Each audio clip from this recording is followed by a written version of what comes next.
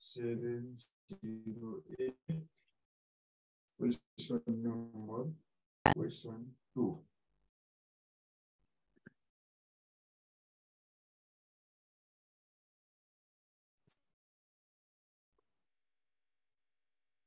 Okay, question number 2.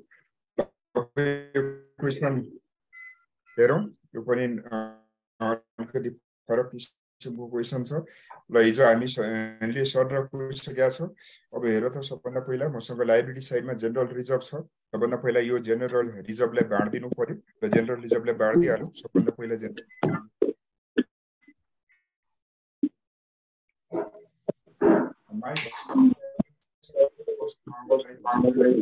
Mic of गर्ने सबैले ल वर्किङ नोट्समा सबभन्दा पहिला हामीले जेनरल रिजर्भ फोकसलाई बाँड्ने अमन विमल र चन्द्र एबीसी एक्जाममा यस्तो एबीसी नलेख्ने अहिले मात्र हामीले टाइम सेभ गर्नको लागि एबीसी लेखेको नाम पुरा लेख्नुपर्छ अमन विमल र चन्द्र र 8900 कति दिएको छ हामीले माइक अफ गर्दा सबैले माइक एकदम ब्याकग्राउन्डमा साउन्ड आइरहेछ सबैले माइक अफ गर्ने प्लिज ल अब हामीले प्रॉफिट शेयरिङ रेशियो कति छ हामीले के भनेको छ प्रॉफिट शेयरिङ रेशियोमा कतै केही दिएको छ छैन भनेपछि नदिएपछि इक्वल ल डिवाइडेड बाइ 3 गर्दा कति आउँछ यो 8900 डिवाइडेड बाइ 3 2966 र 1 2967 यति गरिदिउँ राउन्डिङ गरिदिउँ जेनरल रिजर्भ बाँड्यौँ अब इन्भेस्टमेन्ट फ्लक्चुएसन अहिले हेरौँला अब अर्को काम गरिदिउँ एडभर्टाइजमेन्ट एक्सपेन्डिचर छ मसँग 900 रुपियाँको त्यसलाई पनि राइट अफ गरिदिउँ पुरानो पार्टनरको बीचमा अर्को इन्ट्री पास गरौँ ABC to advertisement ABC to advertisement अब एडभर्टाइजमेन्टमा कति रुपियाँको छ हामीसँग 900 रुपियाँको यिनीहरूको रेसियो इक्वल छ भनेपछि 300 र यो कति हो 900 यति गरेपछि हाम्रो ब्यालेन्स सिटमा भएको एडभर्टाइजमेन्ट एउटा capital loss deferred revenue expenditure पनि के हुन गयो त राइट अफ हुन गयो अब तल हामी जाउँ एडजस्टमेन्टमा land and building to be appreciated अब ल्यान्ड एन्ड बिल्डिङ बढाउने भनेर भनेको छ अब हाम्रो यहाँ र कति महिना पछाडि 31 मार्च भनेपछि हाम्रो अकाउन्टिङ इयर डिसेम्बरमा क्लोज हुन्छ मार्च भनेपछि जनवरी फेब्रुअरी मार्च 3 डेट भएको बेलामा विभिन्न एप्लिकेसन हुँदैछ ए नम्बरमा भन्दैछ land and building to be appreciated to 1,11,000 land and building मैले बढाउनु पर्यो ए नम्बरको एडजस्टमेन्ट नम्बर एमा land and building account debit to revaluation account यो डिफरेन्स कति आउँछ तिम्रो 37,000 एउटा त्यस पछाडि अर्को भ्यालुड एड कति हो त 6% लेस देन दी कस्ट भनेको छ मैले इन्भेस्टमेन्ट पेज नम्बर 708 मैले त्यही भएर टाइममा जोइन गर भनेको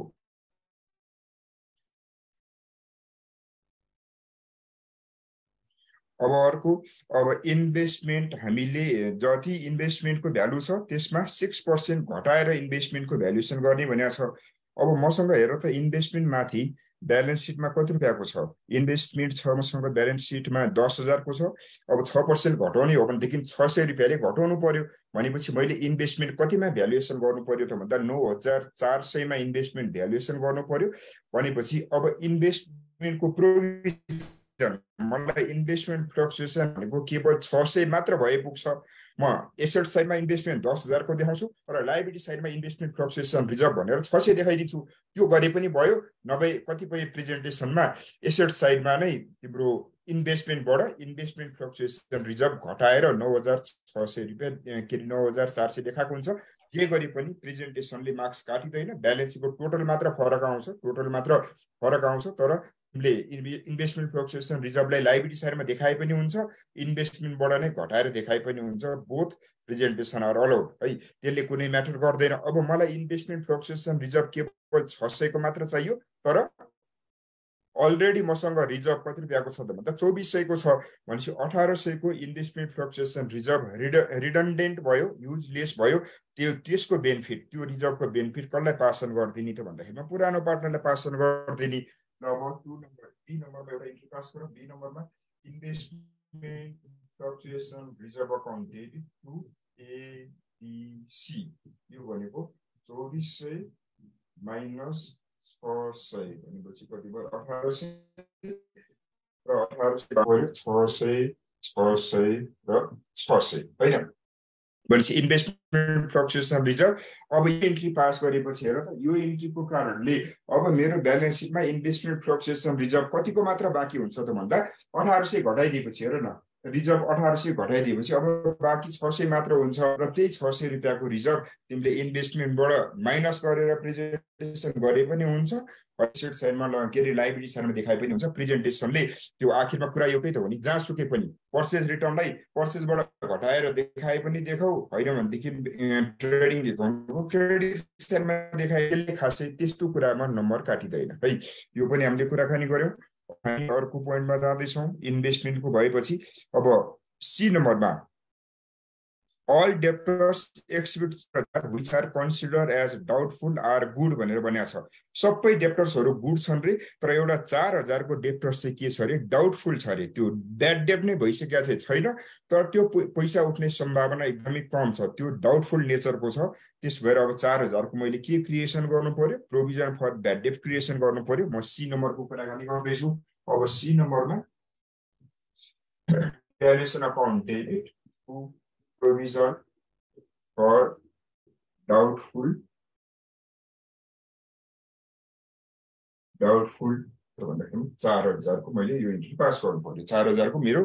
अब यो इन्ट्री पास गरेपछि provision for doubtful debt creation भयो। ए कति 4000 होइन, सरी, मलाई अल टुगेदर मलाई कति रुपियाँको प्रोभिजन चाहिने 4000 को, तर मेरो ब्यालेन्स सिटमा अलरेडी प्रोभिजन कति रुपियाँको छ 1600 को छ भनेपछि मलाई अब नयाँ चाहिने प्रोभिजन भनेको कति मात्र हो त भन्दाखेरिमा 2400 4000 माइनस 1600 कति भयो त मलाई 2400 को चाहिने है। अब नयाँ प्रोभिजन मलाई 2400 को मात्र बढाए भयो, किनभने मसँग अलरेडी 1600 रुपियाँको प्रोभिजन छ।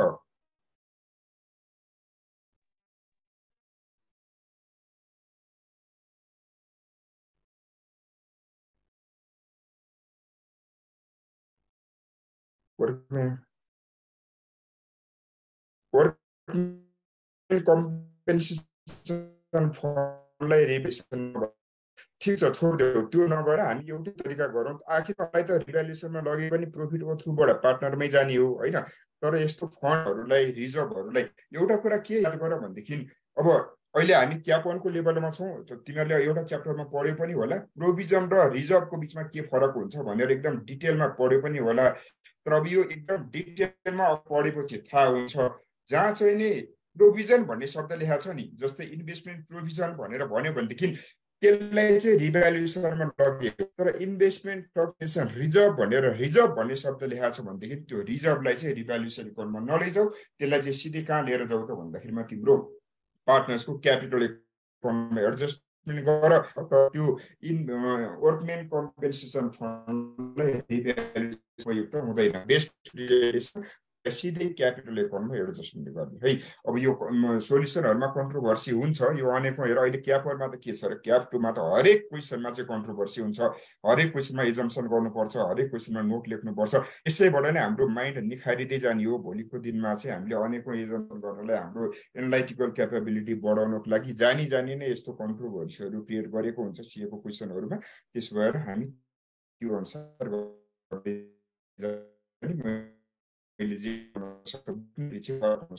चिन्ता नगर। अर्को अब डी नम्बरमा स्टक आर रिड्युस्ड टु कतिवटा होइन बाबु 4000 होइन हेर त 4000 त मलाई टोटल प्रोभिजन चाहिएको तर ब्यालेन्स सिटमा हेर अलरेडी मेरो प्रोभिजन कति रुपियाँको छ 1600 रुपियाँको प्रोभिजन मसँग अलरेडी छ भनेपछि मैले कति मात्र प्रोभिजन थप्नु पर्यो त भन्दा 2400 को मात्र प्रोभिजन थप्नु पर्यो त्यसो भएर मैले 2400 ले मात्र बढाएको है 4000 बाहेक अरु डेट्स गुड भनेको छ फेरि डेटरहरु त हामीसँग 18400 को छ त्यो डेटर भयो भने 4000 अब अरु ब्याड डेट हुने भएन होइन त्यस्तो भने होइन टोटल सबै 20000 को डेप्टर्स त कति छ 20000 को छ नि कहाँ 18400 को हो र त्यो त प्रोभिजन घटाइसकेपछि पो 18400 आएको त मेरो ग्रस डेप्टर्स त कति रुपियाँको छ 20000 को छ त्यसमध्येमा 4000 चाहिँ डाउटफुल छ अरे भनेपछि मलाई अल टुगेदर प्रोभिजन कति रुपियाँको चाहियो 4000 को प्रोभिजन चाहियो र अलरेडी मसँग प्रोभिजन 1600 को छ भनेपछि मैले अरु थप 2400 को प्रोभिजन क्रिएट गर्नु पर्यो है त्यसरी बुझ्ने अब अर्को डी नम्बरमा स्टक आर रिड्युस्ड टु कति हो त 18800 स्टक कतिमा झार्ने रे त भन्दाखेरि 18800 मा झार्ने रे माथि हेर त स्टक कति रुपियाँको छ 20000 को छ भनेपछि स्टक कतिले घटाउनु पर्यो अब 1200 ले स्टक घटाउनु पर्यो इन्ट्री पास गरिदियो अब डी नम्बरमा इन्ट्री पास गर revaluation account debit to stock account तिम्रो 20000 माइनस 18800 भनेपछि कति रुपियाँले घटाउनु पर्यो 1200 ले घटाउनु पर्यो कुराकानी यस्तो है अब हाम्रो डी अब ई नम्बर पोइन्ट ई नम्बरमा goodwill is valued at 1 year's purchase 1 year 1 वर्षले multiply गर्नु पर्यो of the average profit of last 5 years भनेछ 5 वर्षको एभरेज प्रॉफिट निकाल र त्यसलाई 1 ले मल्टिप्लाई गरेपछि मेरो टोटल गुडविल के हुन जान्छ भ्यालुएसन हुन जान्छ हैन अब तल जाउँ त्यसपछि के दिया छ चन्द्राज share of profit to the date of death to be calculated on the basis of average profit of 3 completed years immediately preceding the year of death. Preceding लाई underline गरे हिजो पनि गर्यो होला भनेपछि अब हामीलाई भन्दाखेरिमा 31 मार्चमा चाहिँ चन्द्राको डेथ भयो भनेपछि चन्द्राको डेथ भएको छ भनेदेखि अब त्यो 3 महिनाको मैले प्रॉफिट त निकाल्नु पर्यो हिजो हामीले गरेको एउटा क्वेशनमा चाहिँ 2018 मा नै पार्टनरको डेथ भएको थियो र 2018 को चाहिँ हामीले प्रॉफिट दिएको पनि थियो त्यसबाट मैले कुनै पास्ट इयर को आधारमा प्रॉफिट क्याल्कुलेसन गर्नु पर्दैन थियो त भन्दा 2018 मा चन्द्राको डेथ भयो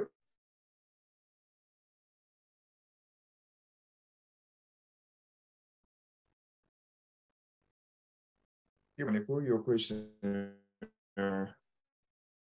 पोइन्ट बी को एकपल्ट भनिदिनु न पोइन्ट बी मा के छ इन्भेस्टमेन्ट अब इन्भेस्टमेन्ट हेर इन्भेस्टमेन्ट 6% ले गंगा इन्भेस्टमेन्ट कति रुपैयाँको छ माथि मेरो इन्भेस्टमेन्ट 10000 को छ 6% ले घटाउने भनेपछि मैले इन्भेस्टमेन्ट भ्यालुएसन गर्नु पर्यो 900 मा भनेपछि मलाई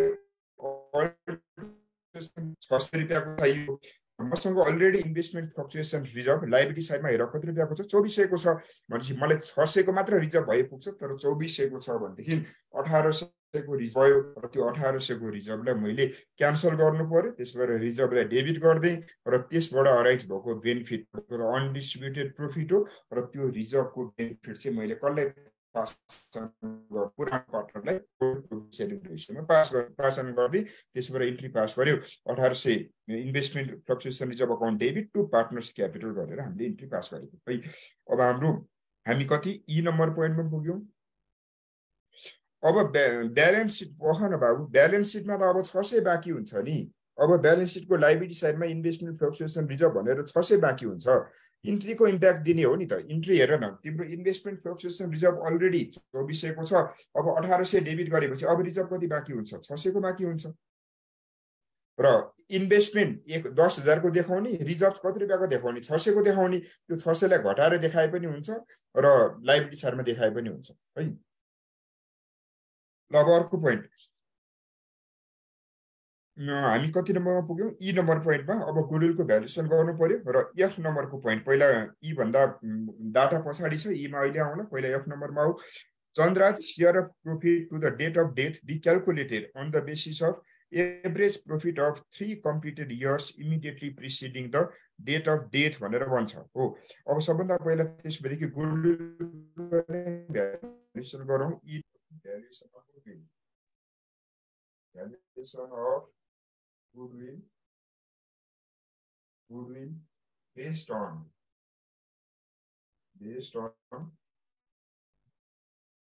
average of past 5 years profit preceding the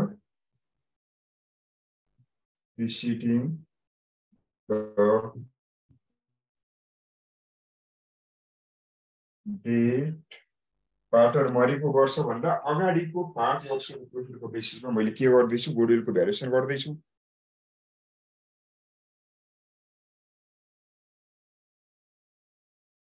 तिमीहरू यो अननेसेसरी मेसेज पठाइ नरौ न। तिमीहरू अननेसेसरी मेसेज पठाएपछि मैले त्यो मेसेज हेर्न थाल्नुपर्छ, मलाई यहाँ टाइम मात्र लस हुन्छ है।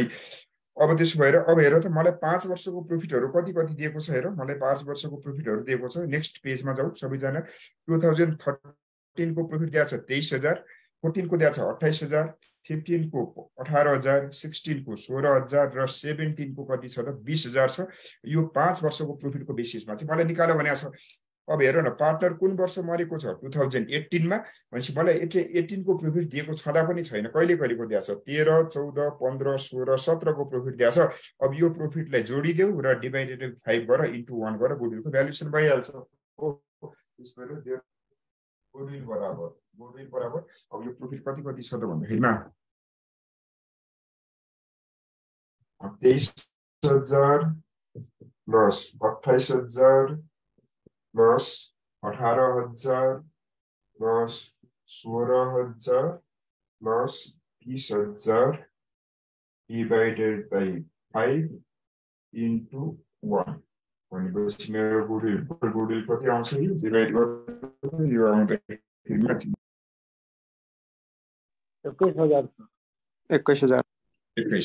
ओके। मेरो गुडविल आयो कति आयो? 21,000 मेरो गुडविलको भ्यालुएसन भयो। अब गुडविलको भ्यालुएसन 21,000 भएपछि अब गुडविलको ट्रिटमेन्ट पनि गरिदेऊ। अब गुडविलको के गरिदिने? रेज र राइट अफ गरे पनि हुन्छ र गुडविलको सिधै अब क्यापिटल एडजस्टमेन्ट मेथड लगाए पनि हुन्छ। जे सजिलो हुन्छ आफूलाई त्यो तरिकाले गर हैन। अब त्यसो भएदेखि अब गुडविलको ट्रिटमेन्ट गर्दाखेरिमा हेर त न्यू पिएसआर, ओल्ड पिएस, न्यू पिएसआर र स्याक्रिफाइस प्लस गेन। पहिला भन्दाखेरिमा हामीसँग पहिला पार्टनरको थियो एबिसी। मैले बुझ्नलाई एबिसी लेखेको छु एक्जाममा भनेपछि ए बी सी थियो। साइडेड छ कतै केही पनि जानकारी छैन। ओल्ड रेशियो भनेको 1/3 रेशियो भनेको सी को भयो भनेपछि अब पार्टनरको रेशियो पनि बराबर 1/2 हुने हो। ल अब यो भनेको कति पर्सेन्ट हो त भन्दाखेरिमा यो भनेको 33 भनेको कति पर्सेन्ट हो? 50%। एले पनि गेन गर्यो, बीले पनि गेन गर्यो र सीले के गर्यो त स्याक्रिफाइस गर्यो। अब माइनस गरिदेऊ 1/3 मा कति आउँछ? यो माइनस गर्दा कति आउँछ? फ्र्याक्सनली माइनस गर।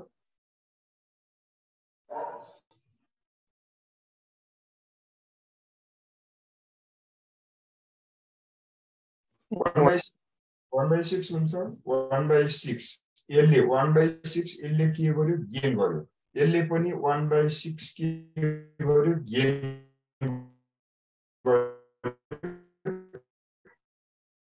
हो। अब हामीले गर्नुपर्ने भने पार्टनरलाई डेबिट गरिदिनु, जसले गेन गर्यो उसको भागबाट खोसेर जसले स्याक्रिफाइस गर्छ उसलाई कम्पेन्सेसन दिनु पर्यो। कम्पेन्सेसन दिने भनेको उसको क्यापिटल एकाउन्ट क्रेडिट गर्ने भनेको र खोस्ने भनेको उसको क्यापिटल एकाउन्ट के गर्ने भनेको डेबिट गर्ने भनेको। ल गुडविलको ट्रिटमेन्ट गरिदियो। अब टोटल गुडविल आयो हेर। ल गुडविलको एडजस्टमेन्ट इन्ट्री पास गरिदियो। अब त्यसो भएदेखि ए र बीलाई डेबिट गर्नु पर्यो र सी गर्नु पर्यो र अब कति हो त भन्दाखेरिमा तिम्रो 21,000 गुडविल हो। यसको उसले गेन गरेको भनेको 1/6 यो 21,000 into 1/6 into 1/3 कति हुन्छ यो 3500 र 7,000 है। अब हेर यहाँनिर अब गेनिङ पार्टनर यहाँनिर गेनिङ रेसियो कति आयो त भन्दाखेरि यिनीहरूको यहाँ गेनिङ रेसियो अब गेनिङ गर्ने पार्टनर को हो ए र बी हो A:B मा गेनिङ रेसियो यिनीहरूको कति हुने भयो 1:1 भयो बराबर भयो भनेपछि अब हामीले सी को डेथ भएको कारणले टोटल गुडविलको भ्यालुएसन 21,000 भयो त्यसमा उसको भागमा कति पर्छ 7,000 हामीले उसको क्यापिटल एकाउन्टले क्रेडिट गर्यौं तर त्यही क्यापिटल उसलाई दिनुपर्ने शेयर अफ गुडविल कसले चाहिँ सेक्रिफाइस गर्नु कसले चाहिँ तिम्रो पर्छ त भन्दाखेरिमा ए र बीले छोड्नु पर्छ र ए र बीले छोड्दाखेरिमा हेर तिमीले यो 3500 दुई तरिकाबाट निकाल्न सक्छौ एउटा त टोटल भ्यालु अफ गुडविलबाट पनि तिमीले 3500 निकाल्न सक्छौ अर्को भनेको कसरी पनि निकाल्न सक्छौ भन्दा 7,000 को 1/2 यसले यो 7,000 को 1/2 यो गरेको जता गरे पनि आन्सर इन्टु 1/, यो गरे पनि 3500 नै आउँछ टोटल भ्यालु अफ गुडविलबाट निकाले पनि 3500 नै आउँछ कन्फ्युजन नहुने यसरी हरेक रुटबाट सिक्नुपर्छ कुराहरू यताबाट गरे पनि आन्सर एउटै छ यताबाट क्याल्कुलेसन गरे पनि आन्सर के छ त सेम छ भनेपछि सी को डेथ भएको कारणले सी लाई गुडविलको शेयर 7,000 दिनु पर्यो र त्यो कसले बियर गर्नु पर्यो त भन्दा ए र बीले बियर गर्नु पर्यो र ए र बी गेनिङ पार्टनर हो गेनिङ पार्टनरले गेनिङ रेशियोमा त्यसलाई बियर गर्नुपर्ने हो र गेनिङ रेशियो भनेको 1:1 आयो त्यसबाट 7,000 लाई 1:1 मा बाँड्दाखेरि आउने 35 नै आउँछ टोटल भ्यालु अफ गुडविलबाट निकाल्यो भने पनि कुराकानी के हुन्छ सेम हुन्छ भनेपछि यताबाट अब रेज र राइट अफ त धेरै जनाले गरि नै राखेको हुन्छ त्यसबाट मैले क्यापिटल एडजस्टमेन्ट मेथड लगाइदिएको त्यसबाट यहाँनिर बिइङ क्यापिटल एडजस्टमेन्ट यति लेखिदिएको छ अब न्यारेसनमा मेन सोध्यो भनेदेखि त यति मात्र लेख्ने होइन मिलाएर लेख्ने यो भनेको being capital adjusted for respective share of goodwill respective share of गुडविलले capital हामीले के गर्यो एडजस्टमेन्ट गर्ने काम गर्यौं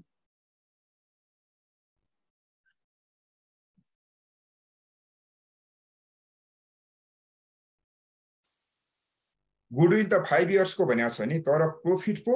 3 इयर्स को भनेको छ त हैन तर प्रॉफिट त हामीले निकालेकै छैन भनेपछि गुडविल को हामीले ट्रिटमेन्ट गर्यौं गुडविल को मैले भ्यालुएसन पनि गरे अकाउन्टिङ ट्रिटमेन्ट पनि गरे र सेक्रिफाइसिङ रेशियो पनि निकाले गेनिङ रेशियो पनि निकाले सबै कुराकानी सकियो यो सबै के को बारेमा डिस्कसन थियो त भन्दा ई नम्बर पोइन्ट को डिस्कसन थियो अब हामी एफ नम्बर पोइन्टमा जाँदै छौं point number F adjustment number F मा म जाँदै छु एफ अब एफ मा के को कुराकानी गर्दैछ भन्दा पियर सस्पेन्सन भने current years profit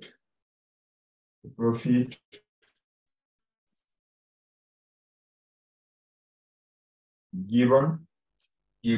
to deceased partner हैन अब डेड पार्टनर भनेर नलेख्नु त्यो अलिकति शब्द नै कस्तो पर्छ अलिकति सभ्य शब्द डिसीज्ड पार्टनर भनेर लेख्दिनु है एक्जाममा लेखेर सकेसम्म त्यस्तो लेख्ने भनेपछि अब डिसीज्ड पार्टनर अब हामीले के गर्यौं त भन्दाखेरिमा अब हेर अब चन्द्राको त डेथ भयो अब डेथ भएको छ भनेदेखि 3 महिना पछाडी डेथ भएको छ अब हिजोको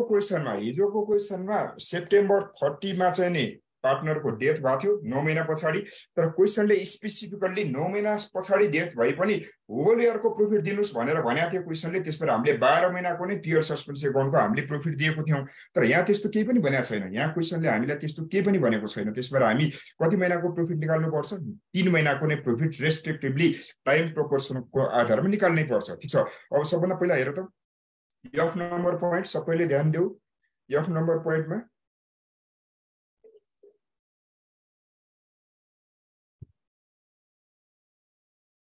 अब पोइन्ट नम्बर एफ ले के भन्दैछ भन्दा चन्द्राज share of profit to the date of death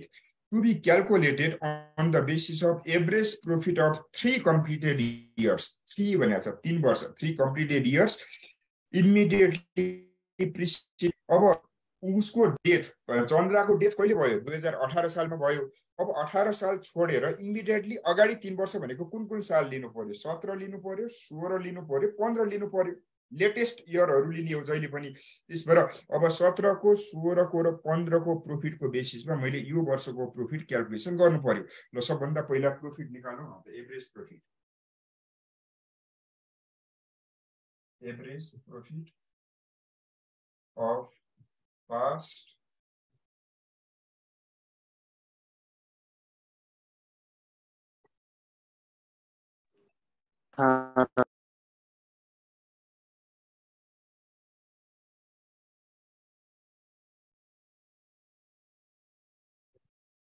अब average profit of past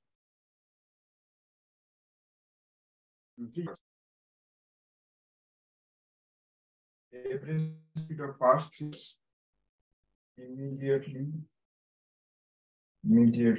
before death है। अब त्यस भएदेखि अब हेर कहिले कहिलेको प्रोफिट त भन्दाखेरिमा 17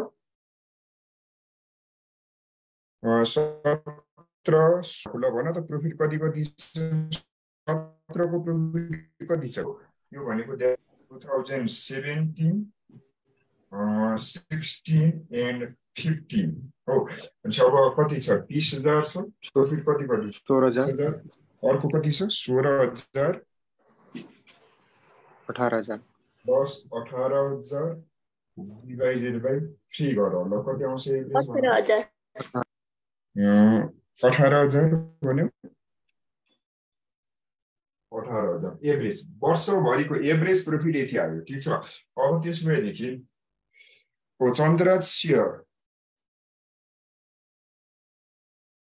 चन्द्राज share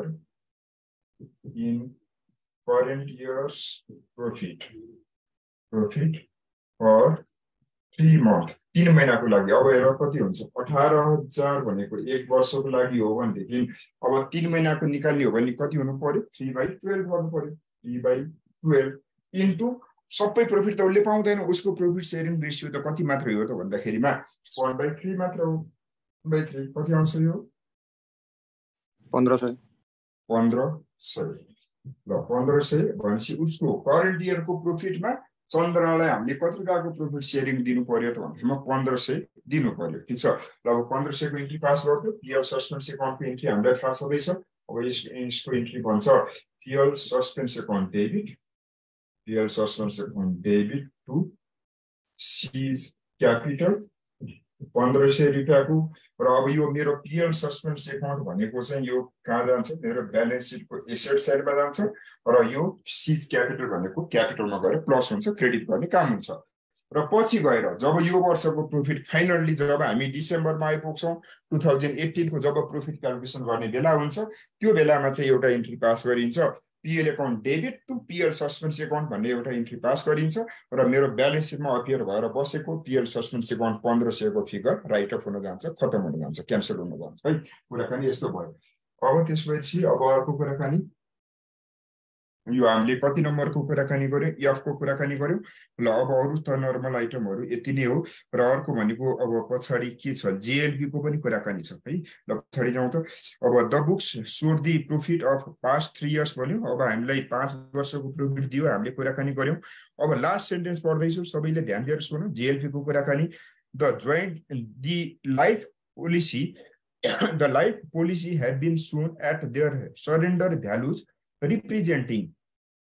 10% of sum assured in each case भनेको छ र the annual premium of ₹1,000 is payable every year on 1st August भनेर भनेको छ। भनेपछि अब हेर त कति रुपैयाँको इन्स्योरेन्स लिएको रहेछ यिनीहरूले भन्दाखेरिमा अब मेरो ब्यालेन्स सिटमा जोइन्ट लाइफ पोलिसी भनेर अपियर भइरहेको छ लाइफ पोलिसी भनेर सरेन्डर भ्यालुमा अपियर भइरहेको छ। जहिले पनि सरेन्डर भ्यालुमा नै ब्यालेन्स सिटमा अपियर हुने हो फिगरहरु जहिले सुकै पनि। त्यसबाट अब मेरो सरेन्डर भ्यालुमा अमनको 2500 बिमलको 2500 र चन्द्राको कति छ त 1000 को चाहिँ फिगर मेरो ब्यालेन्स सिटमा अपियर भइरहेको छ सरेन्डर भ्यालुमा। अब तल जाऊ कुराकानी के भन्दैछ भनेदेखि अपियर भएर बसेको सरेन्डर भ्यालु भनेको कति हेरमा 10% हो हेर त सेन्टेन्सले के भनिरहेछ the life policies have been shown at their surrender values representing 10% of the sum assured in each case भनेको छ भनेपछि प्रत्येक केस उनीहरूको सरेन्डर भ्यालु ब्यालेन्स सिटमा अपियर हुने हो जहिले सुकै पनि र त्यो भनेको कति पर्सेन्ट हो रे 10% हो रे भनेपछि जब त्यो गिभन फिगर चाहिँ 10% हो भनेदेखि 100% कति हो भनेर सम अस्युर्ड अथवा पोलिसी अमाउन्ट निकाल्नु पर्यो भनेदेखि मैले के गर्न सक्छु त्यो फिगरमा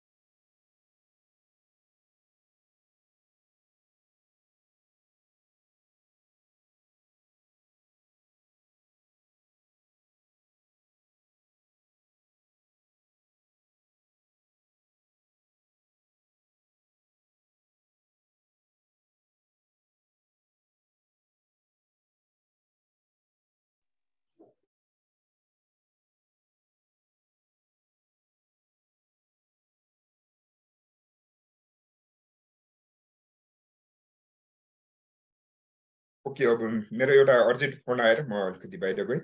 अब हेर त अब त्यस पछाडि अब जोइन्ट लाइफ पोलिसीको जुन 2500 र 1000 को फिगर अपियर भइरहेको छ सरेन्डर भ्यालु त्यो भनेको कति पर्सेन्ट हो रे 10% हो रे अब हामीलाई कन्सेप्ट त थाहा छँदैछ अब कुनै पार्टनरको डेथ पोलिसी अमाउन्ट हामीसँग आउँछ तर कुनै पार्टनरको डेथ भएको छैन भनेदेखि त्यो पिरियडसम्म जति बेनिफिट चाहिँ अराइज भइसक्यो त्यो बेनिफिट चाहिँ सबैलाई कमनली बाँड्ने हो हाम्रो कुराकानी होइन त्यसबाट अब फेरि तिमीहरूलाई कतिलाई यहाँ डाउट होला सर यो सेपरेट लाइफ पोलिसी हो कि कतै कतै किनभने जोइन्ट भन्ने शब्द त कतै पनि लेखेको छैन भन्ने कन्फ्युजन होला त्यसबाट क्वेसनले एउटा क्लु दिएको छ हामीले क्वेसनले एउटा के क्लु दिएको छ भन्दा annual premium of payable every year on 1 August भनेको छ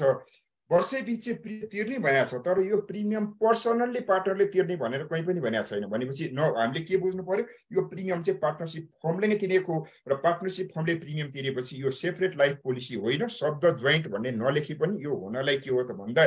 जोइन्ट लाइफ पोलिसी नै हो त्यसबाट जो पार्टनरको डेथ हुन्छ उसको कारणले अराइज भएको पोलिसी अमाउन्ट पनि सबैलाई बाँड्नु पर्यो जो पार्टनरको डेथ भइसकेको छैन जो पार्टनरको डेथ भइसकेको छैन उसको कारणले अराइज भएको तिम्रो सरेन्डर भ्यालु बराबरको एमाउन्ट पनि के गर्नु पर्यो त भन्दाखेरिमा सरेन्डर भ्यालु बराबरको फिगर पनि सबैजनाले चाहिँ कमनली हामीले डिस्ट्रिब्युसन गर्नुपर्छ बाँड्ने काम गर्नुपर्छ है यो कुरा हामीले बुझ्नु पर्यो त्यस भएर अब हामीले के गर्ने भयो त भन्दाखेरिमा अब सबभन्दा पहिला जिएलपी को ट्रिटमेन्ट गरौँ अब यसको कुनै छुट्टै एउटा छुट्टै कुरा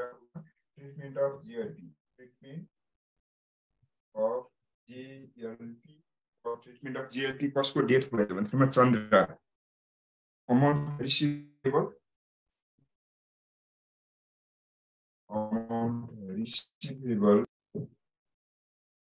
फ्रम जिएलपी अमाउन्ट रिसिभेबल फ्रम जिएलपी पहिला सुरुमा चन्द्रको के कारणले हुन्थ्यो डेथ भएपछि के आउँछ पोलिसी अमाउन्ट आउँछ पोलिसी अमाउन्ट अब पोलिसी अमाउन्ट कति हो त भन्दाखेरिमा तिम्रो अब हेर त चन्द्राको कति छ 10,000 छ। अब 1,000 भने त 10% फिगर हो भनेपछि 100% कति हो निकाल्न सकिन्छ। भनेपछि 1,000 डिभाइडेड बाई 10% गर्दाखेरिमा कति हुने भयो त भन्दाखेरि यो 10,000 हुने भयो। चन्द्राको कारणले कति रुपियाँ पैसा आउने भयो 10,000 आउने भयो। तर अमन र विमल त मरेका छैनन्, तिनीहरू त जिउँदैछन् भनेपछि उनीहरूको कारणले फुल पोलिसी उनी केवल रेस्पेक्टिभ सरेन्डर भ्यालु बराबरको फिगरको मात्र बेनिफिट चाहिँ के गर्ने हो त डिस्ट्रिब्युसन अमन अमनको के छ त विमल छ र विमल र अमनको कुराकानी के हो त भन्दाखेरिमा सरेन्डर भ्यालु यिनीहरूको चाहिँ डेट भएको छैन, त्यस भएर के आउनेवाला छ सरेन्डर भ्यालु आउनेवाला छ। सरेन्डर भ्यालु र सरेन्डर भ्यालु हामीलाई कति कति दिइरहेको छ त भन्दाखेरिमा तिम्रो 2500 र 2500 आयो र अब यो हामीले अल टुगेदर कति भयो 15,000 भनेपछि बेनिफिट पास गर्नु पर्यो। 15,000 को बेनिफिट पास गर्नु पर्यो। अब ध्यान दियो, अब यहाँ इन्ट्री बनाउने बेलामा पनि अब इन्ट्री के हुन्छ त भन्दाखेरिमा अब अल टुगेदर मेरो बेनिफिट भनेको कति रुपियाँको अराइज हुने भयो, पैसा कति रुपियाँको आउने भयो 15,000 को पैसा आउने भयो। अब यसको इन्ट्री कसरी पास गर्ने भन्दा अब 15,000 को बेनिफिट त पास गर्ने हो, तर मेरो ब्यालेन्स सिटमा त अलरेडी कति रुपियाँको फिगर आइसकेको छ 6,000। अल टुगेदर कति रुपियाँको त्यो तीनटै जोड्दाखेरिमा कति रुपियाँको फिगर हुन्छ 6,000 हुन्छ। भनेपछि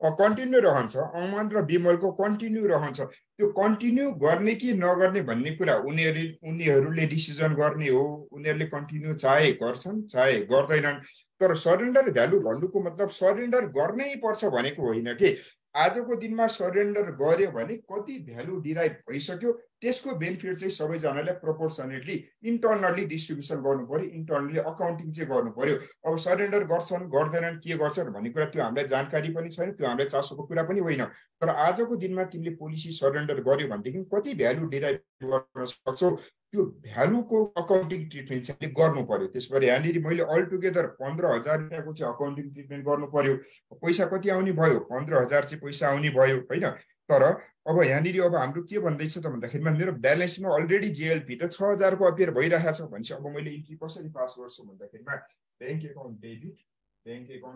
15,000 जेएलपी कति भयो तिम्रो 6,000 र 2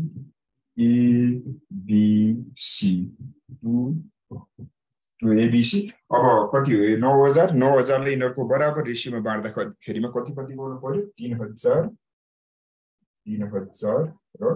3,000। भनेपछि अब हामीले यहाँ एउटा के जम्सन गरेर क्वेसन सल्भ गर्यौं त भन्दा यिनीहरूले सरेन्डर नै गरे, यिनीहरूले त्यो पोलिसी सरेन्डर नै गरे, फर्दर कन्टिन्यू गरेनन् भन्ने जम्सनमा आयो त भन्दाखेरि तिम्रो 15,000 आयो। अब सुन यो जेएलपी किन क्रेडिट गरे भनेर धेरैलाई कन्फ्युजन भयो होला। हेर त जेएलपी त मेरो ब्यालेन्स सिटमा एसेट्सको रूपमा डेबिट भएर बसेको छ भनेपछि पहिला जेएलपी डेबिट भएर बसेको हुन्छ। पहिला सरेन्डर भ्यालुमा अपियर गराउँदाखेरिमा जेएलपी डेबिट भएर बसेको हुन्छ। अब त्यो ब्यालेन्स सिटको फिगरलाई पनि त मैले क्यान्सल आउट गर्नु पर्यो भनेपछि यो जेएलपी पहिला 6,000 को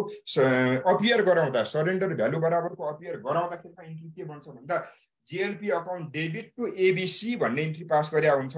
6,000 को बेनिफिट चाहिँ एबिसीले पहिला पाइसकेका हुन्छ, पहिला नै पाइसकेका हुन्छ भनेपछि अब मलाई टोटल बेनिफिट आजको दिनमा 15,000 भयो। 15,000 मध्ये 6,000 को बेनिफिट पहिले पाइसकेका छ भनेपछि अब फर्दर 9,000 को बेनिफिट मात्र एबिसीले डिस्ट्रिब्युसन गर्ने हो। त्यसबाट मेरो ब्यालेन्स सिटमा अपियर भएर बसेको जिएलपी कति रुपियाँको त भन्दाखेरिमा तिम्रो 6,000 लाई चाहिँ मैले क्यान्सल आउट गर्नु पर्यो। त्यसबाट त्यो एसेट्सलाई मैले खतम गर्नको लागि यहाँ क्रेडिट गरेँ र नेटमा बेनिफिट 9,000 लाई चाहिँ मैले तीनजना पार्टनरलाई बराबर रूपमा बाँड्ने काम गरेँ है। मैले अघि भनिसकेँ, हिजो पनि भने जिएलपी को ट्रिटमेन्ट एकदमै भेग छ। अब एउटा सिंगै क्लास लाग्छ, तिमीहरूले रेगुलर क्लासमा पढ्यो होला। यहाँ हामीलाई क्वेसन स्पेसिफिक भएर जति जति चाहिन्छ त्यति मात्र पढ्दै गइरहेको छौँ। त्यसबाट जिएलपी ब्यालेन्समा अपियर भएकोलाई मैले क्यान्सल गरिदिएँ किनभने यो 6,000 को बेनिफिट पहिल्यै पास भइसकेको हुन्छ। अब फर्दर 9,000 जुन एक्स्ट्रा बेनिफिट आयो जिएलपी को कारणले त्यो चाहिँ एबिसीलाई डिस्ट्रिब्युसन गर्नु पर्यो। त्यसबाट इक्वल प्रोफिट सेयरिङ रेसियोमा मैले बाँड्दिने काम गरेँ भनेपछि यो अत्यन्त इम्पोर्टेन्ट क्वेसन थियो। यो क्वेसनले धेरै कुराहरू सिकायो, हामीलाई धेरै कुराहरू सिकायो। त्यस भएर अब हामीले यसको सबै अकाउन्टिङ ट्रिटमेन्ट गर्यौं। अब सबभन्दा पहिला नम्बर 1 के गर्नु पर्यो JLP मा अस्तिको जस्तै यसलाई रेज एन्ड राइट अफ गर्न पाउँदैन रेज र राइट अफ गर्ने होइन बाबु रेज र राइट अफ गर्ने भनेको तिम्रो त्यो गरे पनि हुन्छ अब यहाँ चाहिँ हामीले के गर्यौं त भन्दाखेरिमा 15,000 को बेनिफिटलाई जेएलपी ब्यालेन्समा अपियर गराउने भनेर कहीँ पनि भनेको छैन अस्तिको क्वेशनमा चाहिँ जेएलपी ब्यालेन्समा राखी छोड्ने भनेर भनेको थियो यहाँ चाहिँ त्यस्तो अपियर गराउने भनेर कहीँ पनि भनेको छैन त्यस भएर पैसा नै आयो सरेन्डर गर्यो हामीले र आजको दिनमा उ चाहिँ मरेको कारणले 10,000 पैसा आयो र यिनीहरू दुईटा चाहिँ मरेको छैन सरेन्डर भ्यालु बराबरको पैसा आयो र हामीले जोइन्ट लाइफ पोलिसी चाहिँ के गर्यौं त भन्दा क्यान्सल आउट गर्यौं भन्ने एजम्पसनमा हामीले क्वेशन सल्भ गरेको त्यसबाट ब्यालेन्स सिटबाट मैले यसलाई गायब गरिदिएको क्वेशनले जेएलपी एज इट इज राख्ने ब्यालेन्स सिटमा अपियर गरे राख्ने भन्यो भनेदेखि रेज र राइट अफ गर्ने तर यहाँ त्यस्तो कुराकानी होइन त्यसबाट यहाँ अस्तिको क्वेशन र यो क्वेशन नै फरक छ त्यसको केस नै फरक छ त्यसबाट मैले पैसा आयो 15,000 र जेएलपी ब्यालेन्समा भएको जेएलपीले मैले क्यान्सल गरेर रिमेनिङ बेनिफिट चाहिँ पार्टनर्सको क्यापिटल एकाउन्टमा मैले ट्रान्सफर गरिदिएँ है कुराकानी यस्तो सर यही क्वेशन यदि रिटायरमेन्ट भएको भए के हुन्थ्यो एन्ट्री हेरि बनाइदिने रिटायरमेन्ट भएको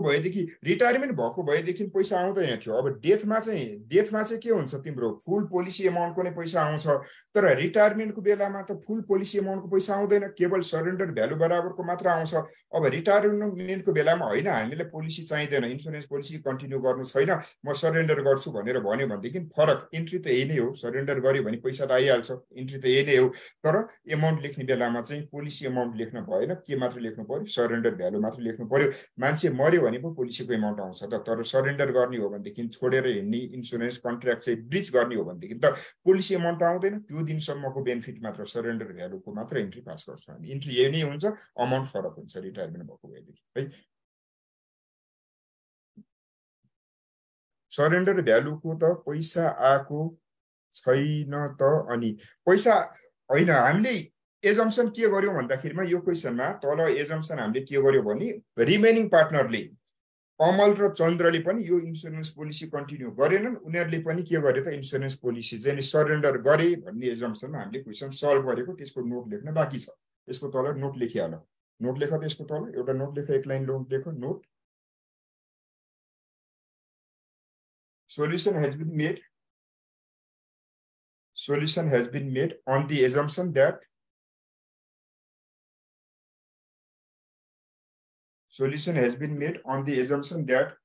life insurance policy has been surrendered. पहिला नोट लेख अनि त्यसपछि तिम्रो क्वेरी लिन्छु स्मृतिका पहिला नोट लेख मैले भनेको लेख life insurance policy solution has been made on the assumption that life insurance policy has been surrendered by the remaining partners after death of Chandra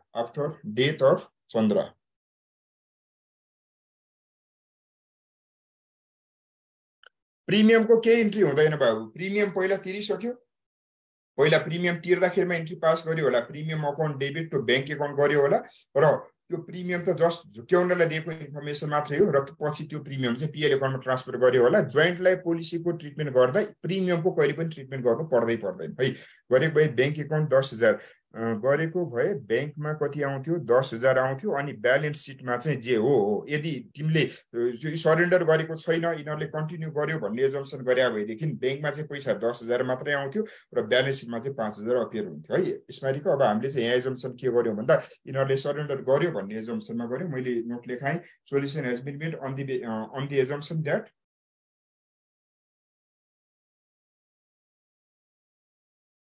यहाँ रेज र राइट अफ गर्ने नै होइन सुधा यो केस नै फरक हो यहाँ रेज राइट अफ गर्ने होइन त्यस भएर यो क्वेशनमा हामीले सरेन्डर गर्यौं उनीहरूले अब चन्द्राको डेथ भएपछि अमन र विमलले त्यो इन्सुरेन्स पोलिसी इन्सुरेन्स कम्पनीलाई नै सरेन्डर गरे उनीहरूले फर्दर कन्टिन्यू गर्न चाहेनन् त्यसबाट त्यो फर्दर कन्टिन्यू गर्न नचाहेपछि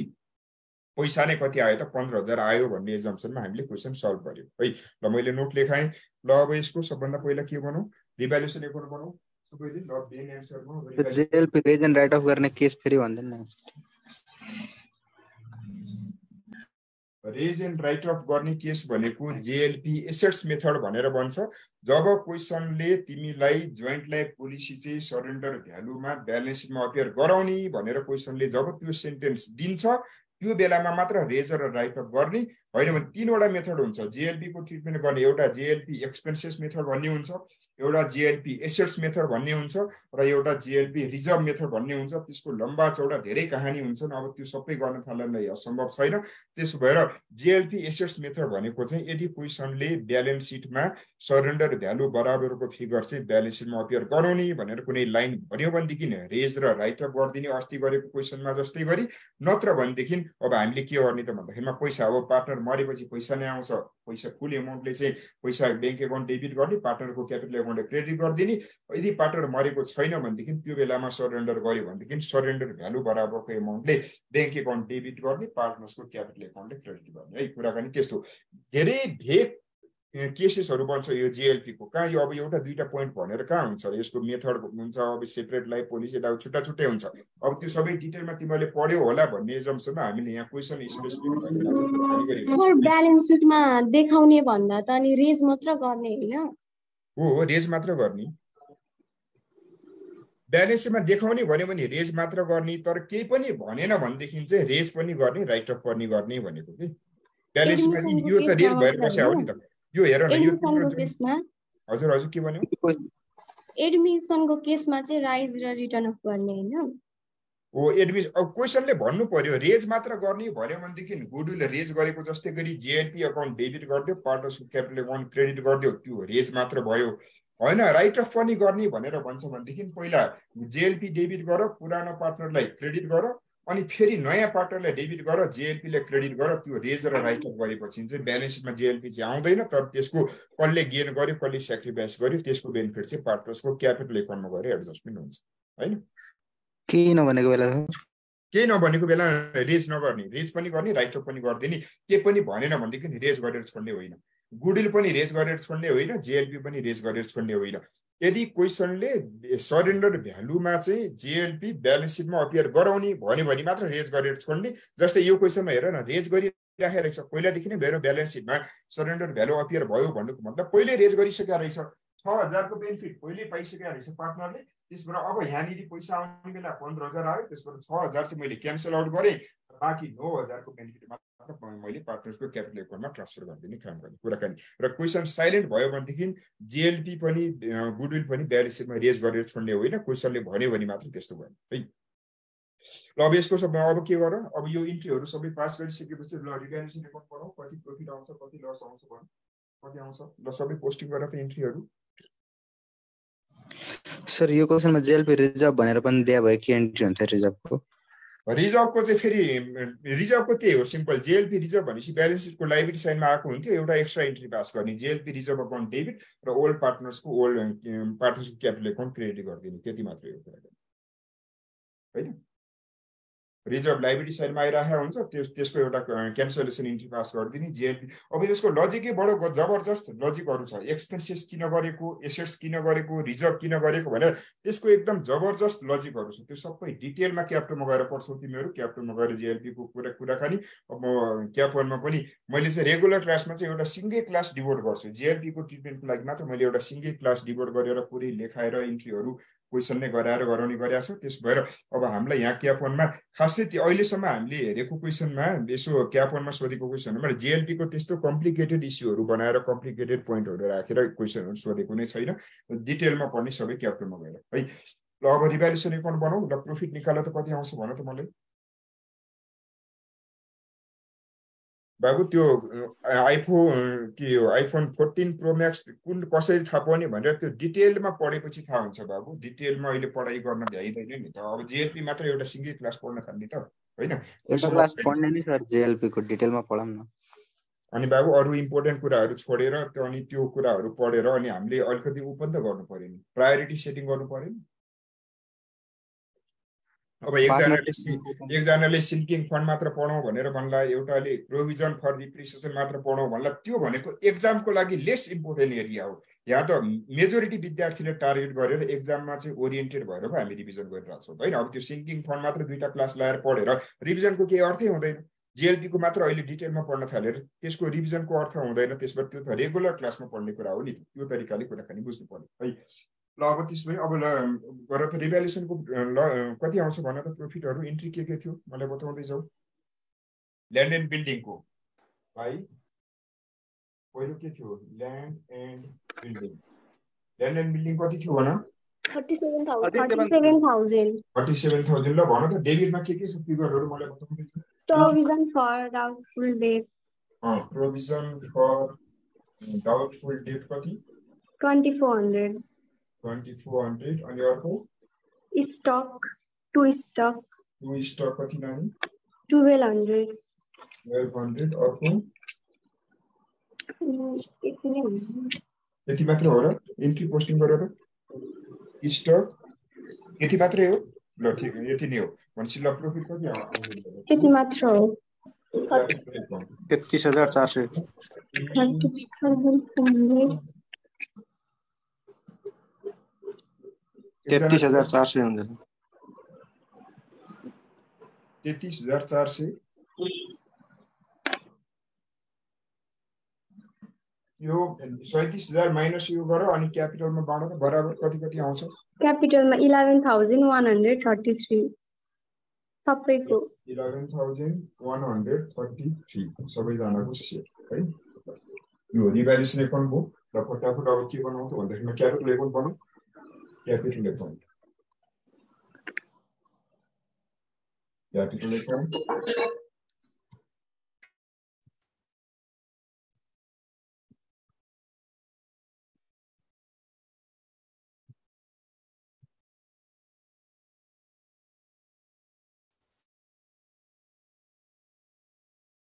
A, B, C. A, B, C. By variance BD. By variance BD. कति कति छैन अर्को भन त क्यापिटल 60,000 अनि दुईटाको 40,000 60,000 40,000 ल अब इन्ट्रीहरु के गर्नु पर्यो अब रिभ्यालुएसनको प्रोफिट बाँड्दैछ भन्दा पहिला बाइ रिभ्यालुएसन कति आएको 11,133 हो 33 र 11,134 गरिदिउँ ल एउटाले फिगर थपिदिउँ अब अर्को भनेको अब हामीले इन्ट्री के पास गरेको छ अर्को investment fluctuation reserve by investment fluctuation reserve कति रुपैयाँको थियो भन त इन्ट्री भन 600 तिमी माइक अन राख है तिमीले मलाई यसो रेस्पोन्स गर त तिम्रो साउन्ड आइरहेको छैन त्यहाँ ब्याकग्राउन्डमा त्यसो भएर अब अर्को के थियो भन जेएलपी को भर्खरै इन्ट्री पास गर्यो हामीले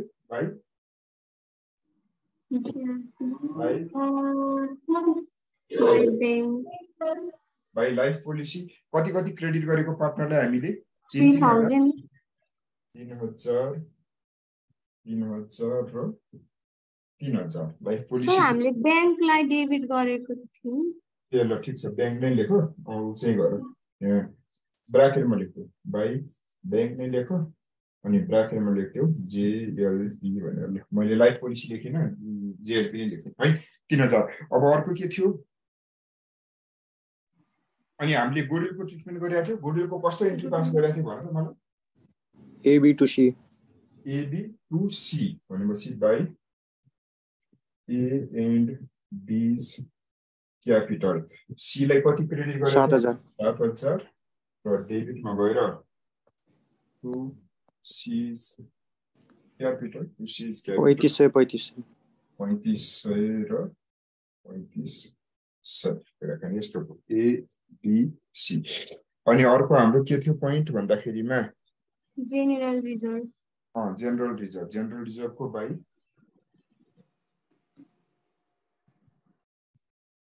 जनरल रिजर्भ कति थियो 2966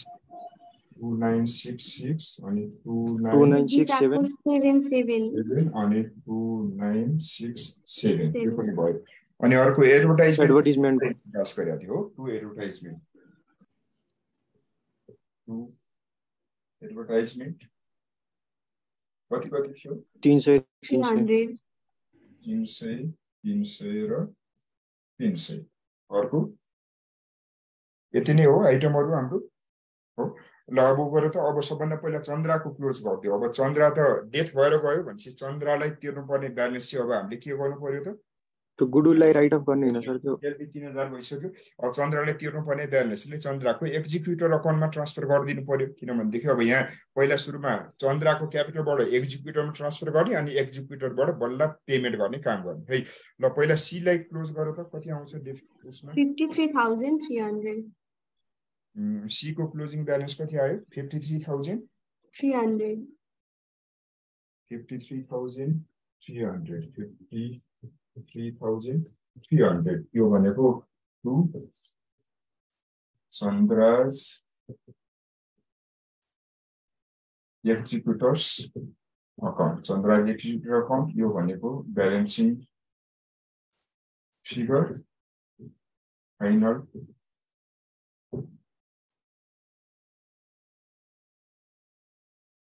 final amount payable sir profit पनि हुन्छ यतापट्टि ठीक छ प्रॉफिट पनि राखौँला यो बोलियो है अब अर्को पीएल सस्पेन्स अकाउन्ट पनि थियो है पीएल सस्पेन्स अकाउन्ट कोलाई बाँडेको हामीले चन्द्रले पीएल सस्पेन्ड टु सी अनि फिगर यति आउँछ त 53,000 त्यति नै आउँछ सर 1500 गरेर त्यति नै आउँछ तिमीले राखेको थियो मैले सुटाएँ हैन पीएल सस्पेन्स सक्नु पीएल सस्पेन्स कति थियो नानी भन त 1500 यो 1500 सहित जोडेर भने हो तिमीले त्यो 53,000 जोडेरै हो सर जोडेर ल ठीक छ अब ए र बी को क्लोजिङ ब्यालेन्स बताउ त कति छ ब्यालेन्स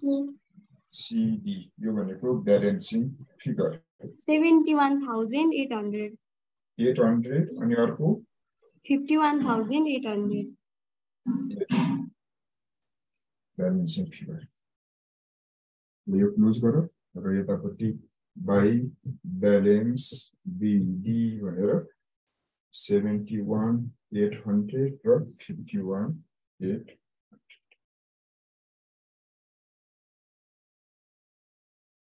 सर अनि ब्यालेन्स सिटमा भएको गुडविललाई राइट अफ गर्नु पर्दैन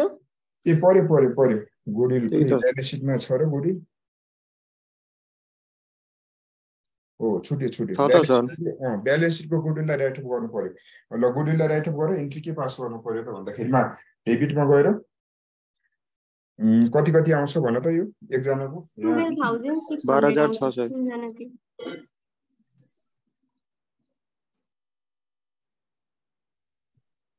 अब इन्ट्री हुने भयो टु गुडविल यो भनेको एक्जिस्टिङ गुडविल कति छ यिनीहरूको एकजनाको भागमा कति आउँछ 12,600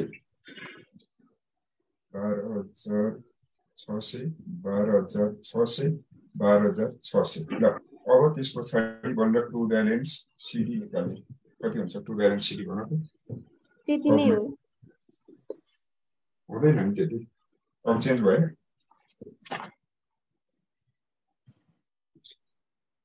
कति आउँछ त्यति नै आउँछ सर अघिको जति सबै एडजस्ट गरेर भनेको वाला मैले सबै एडजस्ट गरेरै भनेको त्यहाँ चाहिँ भन्न छुटेको कति भन्यो तिमीले ए को कति आइरहेको थियो 71,800 71,800 आउँदैन नानी कहाँ आउँछ र 6.800 आउँछ सर कति भन्यो 61,300 हो 61,300 चाहिँ आउँछ तिम्रो मिस्टेक भयो त्यहाँनिर यो कति आउँछ 61,300 आउँछ यता कति आउँछ 40,300 40,300 मैले गुडविललाई रिटर्न अफ नगरिकन गरेको थिएँ हो त्यही त भने नि मैले अघि अब फिगर चेन्ज हुन्छ हैन कुराकानी सर अनि यहाँ भ्यालु रेट भनेको छ अनि तपाईले गुडविलमा एपियर भयो ब्यालेन्स सिटमा एपियर भएकोलाई त फेरि त्यसमा नै भ्यालु गर्ने भन्नु होइन भ्यालु गर्ने ब्यालेन्स सिटको गुडविललाई सबभन्दा पहिला खतम गरिदिने ब्यालेन्स सिटमा रेज गरेर छोड्ने भनेर यो क्वेसनमा कहीँ पनि भनेको छैन त्यसबाट पहिला ब्यालेन्स सिटको गुडविललाई राइट अफ गरिदिने अनि नयाँ गुडविल हामीले भ्यालुएसन गर्यौं र नयाँ भ्यालुएसन गरेको गुडविललाई गेनिङ पार्टनरलाई डेबिट गरिदिने सेक्रिफाइसिङ पार्टनरलाई क्रेडिट गरिदिने अघि त्यहाँ वर्किङ नोट बनाउँदा त्यो गुडविल राइट अफ गरेको इन्ट्री लेख्न छुट्यो यो गेन्जी तिमी अन गर त माइक अन गर सर त्यो 41,300 हो के 41 बी वाला बी को क्लोजिङ 41,000 भन्यो सर अनि राइट अफ चाहिँ के भन्दाखेरि चाहिँ नगर्ने हो? ब्यालेन्स सिटमा अपियर गराउने भनेर भन्यो भनेदेखि मात्र रेज गरेर छोड्ने, नत्र भनेदेखि जहिले सुके पनि राइट अफ गर्ने। अस्ति एउटा क्वेसनमा हामीले नभन्दा पनि रेज गरेर छोडेको थियौँ। होइन, त्यहाँ त यस्तो गरिरहेको थियो नि त, गुडविल अपियर भइराखेको थियो होइन। अनि त्यस पछाडि अब यो गुडविललाई पहिला यहाँ त नयाँ गुडविल भ्यालुएसन भयो, त्यहाँ चाहिँ गुडविललाई के गरेको थियो भन्दाखेरिमा 20,000 को गुडविल दिएको थियो अनि 12,000 मा चाहिँ गर्ने भनेर भनेको थियो। त्यस भएर हामीले 8,000 मात्र राइट अफ गरेर जस्ताको तस्तै छोडिदिएको थियौँ। अब यहाँ चाहिँ गुडविलको नयाँ भ्यालुएसन गर्ने भनेर भन्यो। त्यस भएर पहिला सुरुमा ब्यालेन्स सिटको गुडविललाई हामीले खतम गरिदियौँ। अनि यहाँ नयाँ जुन गुडविल भ्यालुएसन गर्यो त्यो गुडविलको चाहिँ मैले रेज गर्ने र राइट अफ गर्ने अथवा के गर्ने त भन्दा क्यापिटल एडजस्टमेन्ट गर्ने, जे गरे पनि हुन्छ। क्वेसनले एकदमै स्पेसिफिकल्ली रेज गर भनेर भन्यो भने मात्र रेज गर्ने, नत्र भनेदेखि ब्यालेन्स सिट गुडविलमा रेज गरेर राख्न पाइँदैन है। कुराकानी त्यस्तो। अस्तिको एउटा 20,000 को क्वेसनमा 20,000 थियो अनि 12,000 मा भ्यालुएसन गर्ने भनेर भनेको थियो भनेपछि, तर त्यहाँ राइट अफ गर्ने भनेर भनेको थिएन। पहिला चाहिँ 20,000 थियो, अब चाहिँ 12,000 मा देखाऊ भन्ने त्यसको अर्थ भयो। त्यसबाट हामीले 8,000 चाहिँ राइट अफ गरेका थियौँ, ब्यालेन्स सिटमा 12,000 नै अपियर गरेर राखेका थियौँ। तर यहाँ त्यस्तो कुराकानी केही पनि भनेको छैन। यहाँ प्रोफिटको बेसिसमा छुट्टै गुडविल भ्यालुएसन गर्ने भनेर भनेको छ। त्यस भएर ब्यालेन्स सिटको गुडविललाई खतम गरिदिने र नयाँ गुडविलको भ्यालुएसन गर्दाखेरिमा अब तिमीले रेज गरेर राइट अफ गरे भए पनि हुन्थ्यो र क्यापिटल एडजस्टमेन्ट गरे भए पनि हुन्थ्यो। जे गरे पनि कुराकानी के हुन्छ त सेम हुन्छ है। त्यसबाट यहाँ चाहिँ हामीले के पनि गरेनौँ। त्यसबाट अब यस्तो बेलामा नोटहरू पनि लेखिदिने। अब लेख, यसको लागि एउटा note लेखिराख। In the absence of specific instruction goodwill existing goodwill has been return of भनेर लेख्थ्यौ। In the absence of specific instruction existing goodwill has been return of. ल अब यति बनाइसकेपछि क्यापिटल के अरे ब्यालेन्स सिट पनि बनाइदिइहालौँ। सर जस्तै ब्यालेन्स सिटमा जोइन्ट जेएलपी हामीलाई 1,80,000 दिएछ अनि एडजस्टमेन्टमा JLP appear in balance sit at surrender value, अनि सरेन्डर भ्याल्यु चाहिँ 1,60,000 दिएछ भने के गर्ने? के भन्यो रे फेरि भन त। एक्चुअली ब्यालेन्स सिटमा 1,80,000 छ अनि एडजस्टमेन्टमा भनेको छ सरेन्डर भ्यालुमा देखिनुपर्छ, सरेन्डर भ्यालु चाहिँ 1,60,000 छ। 1,60,000 अब घटाइदिने। त्यसो भएदेखि अब एउटा इन्ट्री पास गरिदिने। जेएलपी अकाउन्ट पहिला अब त्यो डेबिट भएर बसेको छ भनेदेखि अब घटाउने। पार्टनर्सको क्यापिटल एकाउन्टलाई डेबिट गरिदिने र जेएलपी अकाउन्टलाई क्रेडिट गरिदिने 20,000 ले। पार्टनर्सको capital account debit to JLP account गरिदियो 20,000 ले। त्यो भएपछि अब ब्यालेन्स सिटको 1,80,000 बाट कतिमा झर्छ त भन्दाखेरिमा त्यो 1,60,000 मा झर्छ है। ओल्ड पिएससी आयो। ओल्ड पिएसआरमा ओल्ड पार्टनरकै बिचमा सबै कुराकानी ओल्डकै बिचमा गर्ने। सर चन्द्रराज एक्जिक्युटिभ अकाउन्ट 52,700 हुन्छ र 52 हुन्छ कि 53 हुन्छ भन त मलाई। 53 नै हुन्छ सर। 53 नै हुन्छ बाबु, तिम्रो त्यहाँ मिस्टेक भयो कतातिर। एक्जिक्युटरको 53,300 नै हुन्छ। ठिक छ ल अब ब्यालेन्स सिट बनाऊ। ब्यालेन्स सिटमा के फिगर चेन्जेस हुन्छ? अब ब्यालेन्स सिटमा अब फिगरहरू भनेको सबभन्दा पहिला मसँग के को छ ल, क्यास एन्ड ब्याङ्क। अब क्यास एन्ड ब्याङ्कमा कति फिगर चेन्जेस हुन्छ भन त। ल यही 25,000 राख्यौँ। क्यास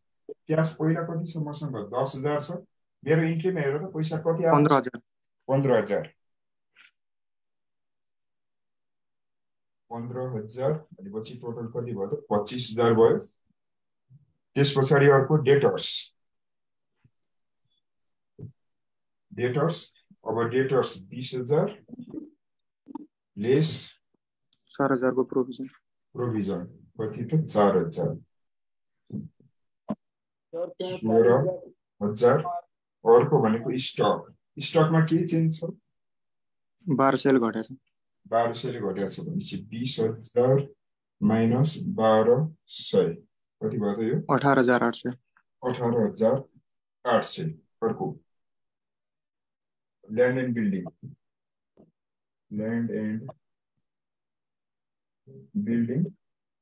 बिल्डिङ कति गएको छ? कुनै चेन्जेस छ ल्यान्ड एन्ड बिल्डिङमा? 37,000 ले बढेछ। 1,11,000।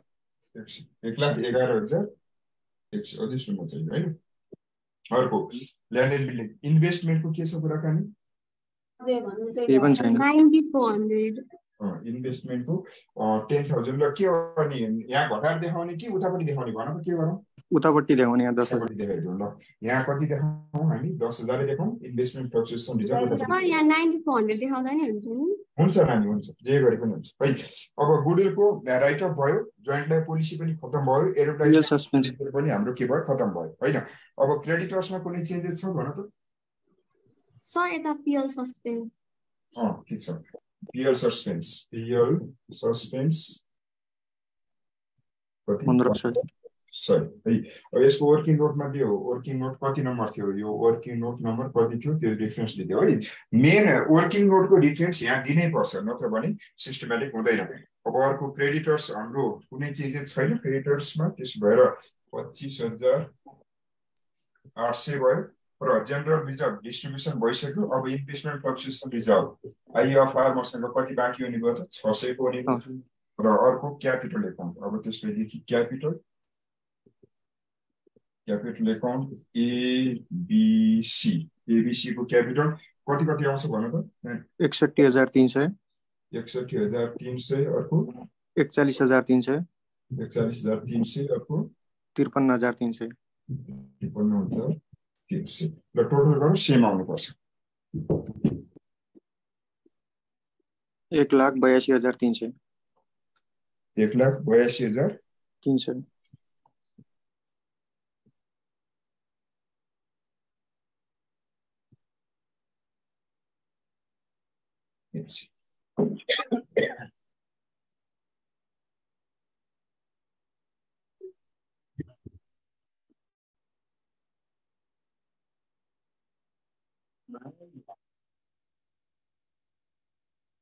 यो 40,300 भनिरहेछ हुन्छ र बाबु तिम्रो चाहिँ मिस्टेक भएको होला कि यो फिगर ठिक छ 41,300 नै हो 41,300 नै आउँछ तिम्रो चाहिँ 40,300 तिम्रो त्यहाँ कुनै आइटम छुटायो होला हैन ल अब यो क्वेशन यसलाई पनि रिभिजन गर्नु एक्जामको बेलामा यसबाट जेएलपी को बारेमा अरु कुराहरुको बारेमा हामीलाई धेरै कुराहरु थाहा हुन्छ अब हामी हिजो एउटा क्वेशन सोधेको थियो एकजना भाइले क्यापिटल एकाउन्ट हजुर नानी भन त यो केसमा चन्द्रलाई जुन तिर्नुपर्ने अमाउन्ट जुन छ नि हो उसको लोन अकाउन्टमा ट्रान्सफर गर सरी अर्को के छ चन्द्रको एक्जिक्युटिभ हामीले ब्यालेन्स शीटमा चन्द्रको एक्जिक्युटिभ त राखेकै छैन कहाँ राखेको छ यतिकै क्यापिटल राख्नु भएको छ त्यसलाई चाहिँ मैले कता राखेको छु क्यापिटलमा राख्नु भएको छ क्यापिटलमा राख्ने होइन यो मैले त्यो एक्जिक्युटरमा राख्ने क्यापिटल लेख्ने नै होइन यसलाई के लेख्ने हो त भन्दा क्यापिटल त दुईजना मर्या मान्छेको क्यापिटल हुँदैन है अब त्यस पछाडि यहाँ चन्द्रराज यहाँ यसरी लेख्नु चन्द्रराज एक्जिक्युटर्स अकाउन्ट भनेर कति थियो फिगर भन त 53,300 लोन लेखिरहनु पर्दैन हैन चन्द्र एक्जिक्युटर्स मात्र लेखे पनि पुग्छ त्यो भने कोहीलाई तिर्नु पर्ने ब्यालेन्स भन्ने थाहा हुन्छ लोन लेखे पनि हुन्छ नलेखे पनि हुन्छ क्वेशनले अब यहाँ पैसा तिर्यो भनेर भनेको छैन त्यसबाट यो लायबिलिटीको रूपमा जस्ताको तस्तै बाँकी रहन्छ यदि उलाई तिर्नु पर्ने चन्द्रको एक्जिक्युटिभले तिर्नु पर्ने पैसा पनि तिर्यो भनेर भनेको भएदेखि त्यो बेलामा तिरेको गर्नु पर्थ्यो तर तिरेको गरेको भएदेखि त ओभरड्राफ्ट आउँथ्यो फेरि हामीसँग पैसा जम्मा 25,000 छ तर तिर्नु पर्ने 53,000 छ त्यस भएर पुरै पैसा तिर्न सकिँदैन त्यो बेलामा ओभरड्राफ्ट आउँथ्यो त्यस भएर क्वेशनले त्यो नबनेको होला पैसा नपुग्ने भएर त्यस भएर यो लायबिलिटीको रूपमा जस्ताको तस्तै देखाइदिनु है तर नि लोनमा ट्रान्सफर गर भनेको भए छुट्टै एक्जिक्युटर्स अकाउन्ट बनाएर त्यहाँबाट ट्रान्सफर गरेको हेर्नु पर्थ्यो पर्दैन नानी एक्जिक्युटर अकाउन्ट बनाउनु पर्दैन यहाँ एउटा शब्द लेख्यो चन्द्राज एक्जिक्युटर्स लोन अकाउन्ट भनि लेख्थ्यो त्यति मात्रले भइपुग्छ है लोनमा ट्रान्सफर गर्यो भने अबदेखि लोन भन्ने शब्द लेख्दिनी लोन नबनेपछि के गर्ने त सिधै चन्द्राज एक्जिक्युटर अकाउन्टमा ट्रान्सफर गर्दिने किनभने पैसा सफिसिएन्ट छैन हामीसँग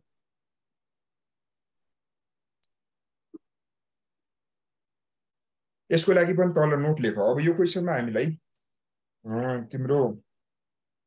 क्वेशनले के भनेको छ उसलाई तिर्नुपर्ने ब्यालेन्स ट्रान्सफर गर्ने यताउति केही भनेको छैन के पनि भनेको छैन ल नोट लेख त यसको तल नोट लेख पहिला नोट लेख in the options since cash balance is not sufficient लेख त since cash balance is not sufficient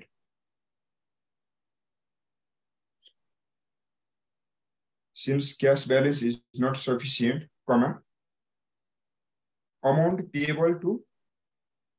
amount payable to Chandra's executor, amount payable to Chandra's executor, Chandra's executors remains as liability. Amount payable to Chandra's executor remains as liability. अब यहाँ हामीलाई लोनमा transfer गर पनि भनेको छैन, पैसा तिर पनि भनेको छैन। त्यो बेलामा हामीले एजम्पसन गर्नु पर्यो। यदि यहाँ मसँग पैसा पुग्ने भइदिए भएदेखि तिमीले अर्को एजम्पसन गर्न सक्थ्यौ। जस्तै तिमीसँग 1 लाख रुपियाँको क्यास ब्यालेन्स भइदिएको भएदेखि मैले पैसा तिरे भन्ने एजम्पसनमा सल्भ गरे भए पनि हुन्थ्यो। क्वेसन साइलेन्ट भएको भएर, तर पैसा सफिसिएन्ट नभएपछि अब त्यो एमाउन्टलाई केमा ट्रान्सफर गरिदिने त भन्दा उसको लोन एकाउन्टमा अथवा एक्जिक्युटर एकाउन्टमा ट्रान्सफर गर्न सक्यो। लोन भन्ने शब्द बैंक ओभरड्राफ्ट देखाउन पाउँदैन। नगर बाबु, त्यो नगर है। त्यो एजम्पसन त्यति भ्यालिड हुँदैन। पैसा नपुग्दै लोन लिइकन पैसा तिर्या भन्ने एजम्पसन गर्नु त्यति भ्यालिड हुँदैन। त्यसो भएर अब धेरै जसो बुकले जतासुकै पनि पैसा पुग्दैन भनेदेखि चाहिँ लोनमा गर्ने भनेरै सोल्युसन गरे हुन्छ। यही नोट लेख, यस्तै गरी सल्भ गर है। सर त्यो पिएनएल सस्पेन्सको चाहिँ के अरे एन्ट्री देखाइदिनुहोस् न एकचोटि, त्यो भनिदिनुहोस् न त्यसको बारेमा थोरै। अब पिएल सस्पेन्स एकाउन्ट भनेको चाहिँ तिम्रो अब जुन पार्टनर यो वर्ष मर्यो भनेदेखि मरेको वर्षमा जस्तै 3 महिना पछाडि पार्टनरको डेथ भयो, अब 3 महिनाको प्रोफिट त क्याल्कुलेसन गरेको हुँदैन। करेन्ट इयरमा त प्रोफिट त कहिले क्याल्कुलेसन हुन्छ? At the end of accounting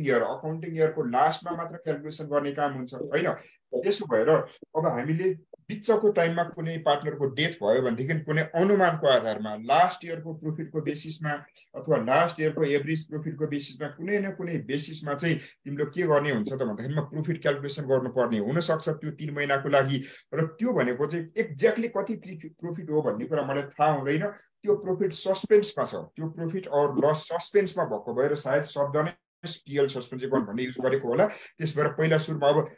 हेर न 3 महिना पछाडि पार्टनर मर्या छ, 3 महिना पछाडि प्रोफिटको क्याल्कुलेसन गरिसके पनि हुँदैन, तर उसलाई त्यो 3 महिनाको प्रोफिट नदिकन पनि हुँदैन। उसको छोराले आएर के भन्छ, 3 महिनासम्म त मेरो ड्याडीले पनि काम गर्नुभएको थियो, पार्टनरसिप फर्मले कुनै प्रोफिट कमायो होला, त्यो प्रोफिट त मलाई पनि चाहिन्छ भनेर छोराले भन्छ। भनेपछि अब छोरासँग के सहमति हुन्छ त भन्दा, ल बाबु अब तिम्रो ड्याडी त जानुभयो, तर 3 महिनाको प्रोफिट कसरी निकाल्ने भन्दा छोराले के भन्छ, मैले सिए पढेको छु अङ्कल, पास्ट इयरको प्रोफिटलाई बेस बनाऊ न, म झगडा गर्दिनँ। लास्ट इयर जति प्रोफिट कमायो यो वर्ष पनि त्यति नै कमायो होला भन्ने एजम्पसनमा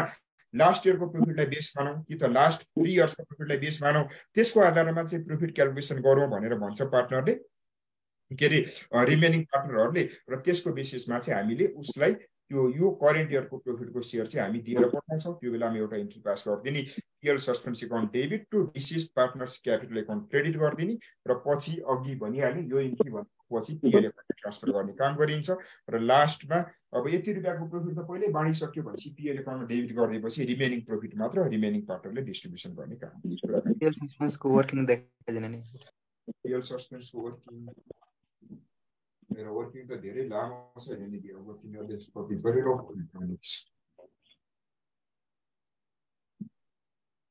ल यो फोटो खिचिहाल्यो त पिएल सस्पेन्सको। सर 50% चाहिँ पे गर भनेको छ, तर ब्याङ्क ब्यालेन्स चाहिँ सफिसियन्ट छैन भने चाहिँ के गर्ने? त्यस्तो भन्दैन नानी, त्यस्तो भन्दैन है, त्यस्तो अप्ठ्यारो क्वेसन बनाउँदैन। अब पैसै नपुगिकन तिर्ने भन्दैन त्यस्तो, त्यो क्वेसन मिलाएरै बना हुन्छ, पैसा पुग्ने गरी नै क्वेसन सेट गरे हुन्छ। त्यस्तो गर्यो भनेदेखि ठिक छ, ओभरड्राफ्ट नै देखाउने। जब तिर भनेपछि भनेको छ भनेदेखि चाहिँ लोन लिइकन पनि तिरेकै भन्ने एजम्पसन गर्ने है। ठिक छ। 694 पेजको 2 नम्बर हेर्ने नि। पेज नम्बर कति? 694। ल एकछिन ल, म हिजो एकजनाले एउटा क्वेसन सोधेको थिएँ, त्यो क्वेसन इम्पोर्टेन्ट हो, पहिला त्यो डिस्कस गरौँ अनि त्यस पछाडि तिम्रोमा होला है। ल सबैजना पेज नम्बर 639मा आऊ त सबैजना। त्यसको 4 नम्बर पनि हेर्नुहोस्। त्यसको 4 नम्बर, त्यो क्वेसन इम्पोर्टेन्ट हो। त्यस भएर page number 639 question number 4, question number 4। ल एकचोटि सर क्वेसन पढ सबैले।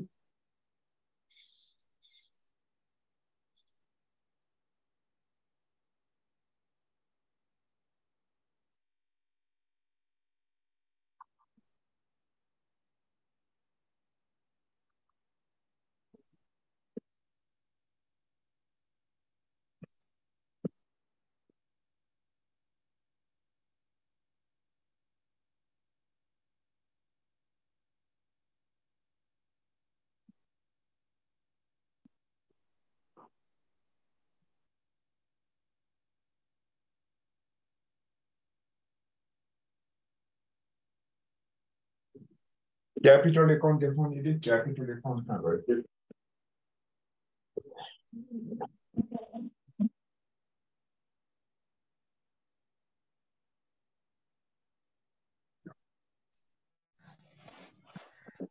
ल सबैजना यो क्वेसनमा ध्यान दिऊ यो क्वेसन अब 5 नम्बरलाई सोधिदिन पनि सक्छ नभएदेखि यसमा बेस्ड भएर कुनै न कुनै एमसीक्यूहरू बनाउन पनि सक्छ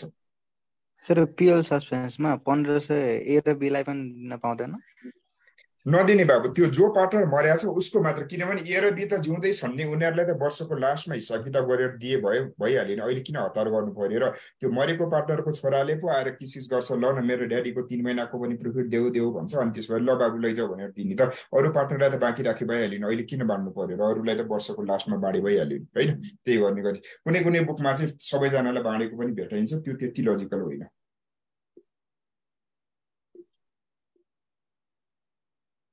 ल सबैजना ल म अर्को क्वेसनमा आउँदैछु ल सबैजना बुकमा आऊ पेज नम्बर 639 क्वेसन नम्बर 4 यो बडो राम्रो क्वेसन छ A, B and C were in partnership र A and B sharing profit in the proportion of 3:1 भनेपछि यिनीहरूको प्रॉफिट शेयरिङ रेशियो कति छ त भन्दाखेरि 3:1 है 3:1 लेख त 3:1 लेखिहाल्नु त्यहाँनिर बुकमै लेख्दिनु सबैले 3:1 यिनीहरूको प्रॉफिट शेयरिङ रेशियो कति छ 3:1 पेज नम्बर यो ए बी सी तीनजना पार्टनर छन् र तीनजना पार्टनरको प्रॉफिट शेयरिङ रेशियो भनेको A, B, C were in partnership A and B sharing profit in the proportion of 3:1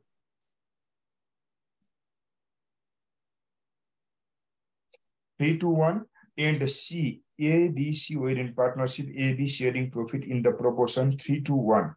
A र B को चाहिँ प्रॉफिट शेयरिङ रेशियो 3:1 रहेछ 3:1 रहेछ र C रिसिभिङ स्यालेरी अफ कति हो त 2,50,000 प्लस 5% प्रॉफिट आफ्टर चार्जिङ हिज स्यालेरी अब यहाँ के बुझ्यो त भन्दाखेरिमा पार्टनर चाहिँ 3 जना हुन् रे तर सी भन्ने पार्टनरले प्रॉफिट पाउँदैन रहेछ सी भन्ने पार्टनरले चाहिँ प्रॉफिट नपाउने रहेछ उलाई चाहिँ स्यालेरी दिने भन्ने सहमति रहेछ र हेर त ए र बी को प्रॉफिट शेयरिङ रेशियो चाहिँ 3:1 हो सबैले ध्यान दिने है यो क्वेशन एकदमै म दोहोर्याएर भन्दिन यो क्वेशन सबैजना कन्सन्ट्रेसन हुने भनेपछि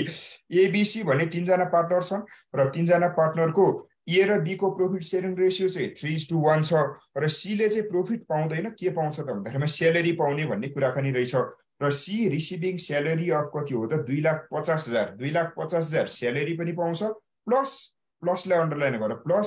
5% of the profit after charging his salary र उसले अर्को के पनि पाउँछ त भन्दाखेरिमा कमिसन पनि पाउँदो रहेछ स्यालेरी चार्ज गरिसके पछाडी स्यालेरी घटाइसके पछाडी प्रॉफिटको कति पर्सेन्ट कमिसन पाउने रहेछ त भन्दाखेरिमा 5% कमिसन पनि पाउने रहेछ और यो दुईटा जोड्ने एकातर्फ यो दुईटा जोड्ने र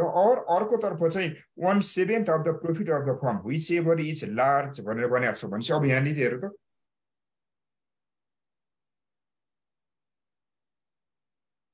शेयर अफ अब क्याल्कुलेसन सबभन्दा पहिला वर्किङ नोटमा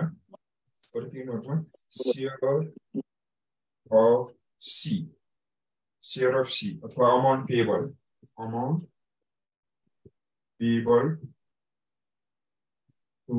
सी अब एकातर्फ उसले के दिने भनेको छ स्यालेरी प्लस कमिसन अर्को तर्फ चाहिँ के दिने भनेको छ भन्दाखेरिमा शेयर अफ प्रॉफिट दिने भनेको छ अब यिनीहरूको प्रॉफिट शेयरिङ रेशियो एकदम अप्ठ्यारो तरिकाले एक्सप्लेनेसन भइरहेछ ए र बी को चाहिँ एकदम straight forward profit sharing ratio 3:1 छ PSR A is to B को बीचमा चाहिँ कति छ 3:1 छ र सी लाई चाहिँ के दिने रे त भन्दाखेरिमा एकातर्फ स्यालेरी प्लस कमिसन क्याल्कुलेसन गर अर्कोतर्फ चाहिँ शेयर अफ प्रॉफिट क्याल्कुलेसन गर र यो मध्ये जुन चाहिँ लार्जर हुन्छ जुन चाहिँ धेरै हुन्छ त्यो चाहिँ सी लाई पेमेन्ट गर्ने भनेर कुराकानी भइरहेछ हो अब व्हिच हेर त of the form which ever is large भनेर भनिरहेछ जुन चाहिँ लार्ज हुन्छ त्यसको चाहिँ कुराकानी गर्ने भनेर भनिरहेछ अब सबभन्दा पहिला स्यालेरी कति हुन्छ त त्यसो भए अब यहाँ हेरी स्यालेरी भनेको कति हुने भयो त उसलाई कति रुपैयाँको स्यालेरी दिने भनेर भनेको छ हामीलाई 2,50,000 को स्यालेरी दिने नै भनेको छ एमाउन्टले फिक्स गरिदिएको छ स्यालेरी अनि अर्को कमिसन भनेको चाहिँ के गर्ने त प्रॉफिटबाट यो स्यालेरी घटाएर कति % कमिसन दिने 5% कमिसन दिने भनेको छ अनि तल क्वेशन कन्टिन्यू गर any access of the latter over the former यो ल्याटर र फर्मर एकछिनमा बनाउला म any access of the latter over the former अब हेर त यो ल्याटर भनेको ल्याटर भनेको पछाडीको फर्मर भनेको अगाडिको भनेको ल्याटर भनेको के हो त यो शेयर अफ प्रॉफिटलाई उले के भनिरहेछ ल्याटर भनिरहेछ यसलाई ल्याटर भनिरहेछ र यसलाई चाहिँ उले के भनिरहेछ फर्मर भनिरहेछ अगाडि लेखेको कुरा के हो स्यालेरी प्लस कमिसन अगाडि लेखेको छ र शेयर अफ प्रॉफिट पछाडि लेखेको छ यो ल्याटर हुन गयो यो के हुन गयो त फर्मर हुन गयो है अब स्यालेरी 2,50,000 त मलाई दिने राखेको छ अब कमिसन कति हुने भयो त भन्दाखेरिमा the profit for the year indeed 31st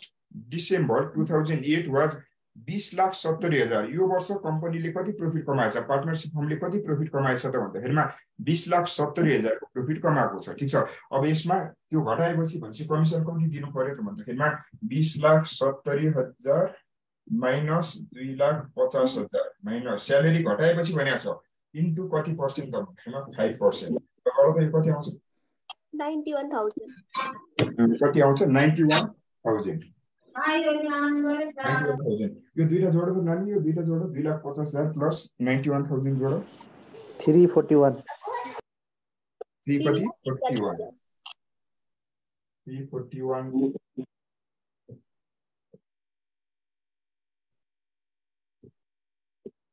41,000 भयो अनि शेयर अफ प्रॉफिट चाहिँ उले कति दिने रे त भन्दाखेरिमा तिम्रो हेर त अब हाम्रो प्रॉफिट कति आइरहेछ शेयर अफ प्रॉफिट भनेको त्यसको 1/7 भनेको छ शेयर अफ प्रॉफिट भनेको 1/7 of net profit that is 1/7 into net profit कति हो त भन्दा 20,70,000 बराबर कति आउने भयो यो फिगर 2,95,715 295,750 ल यति क्याल्कुलेसन गरौँ सबभन्दा पहिला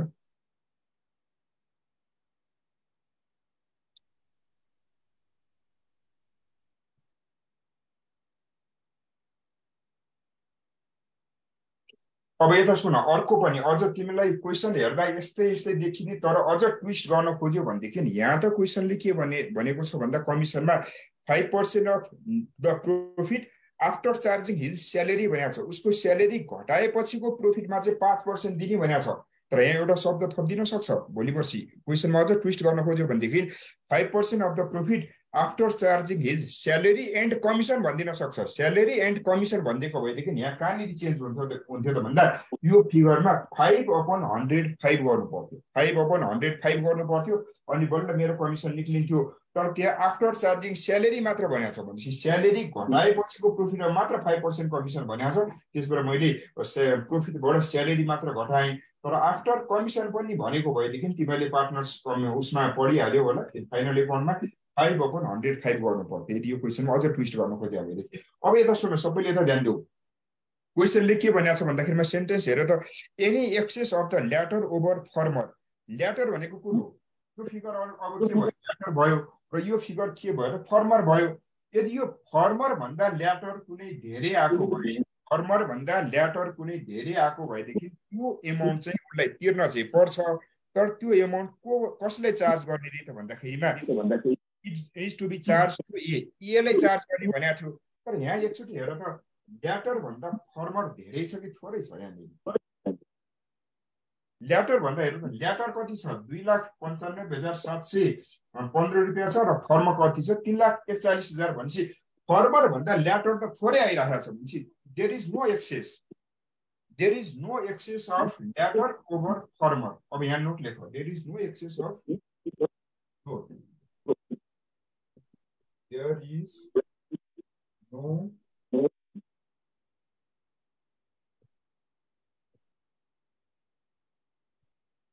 is no excess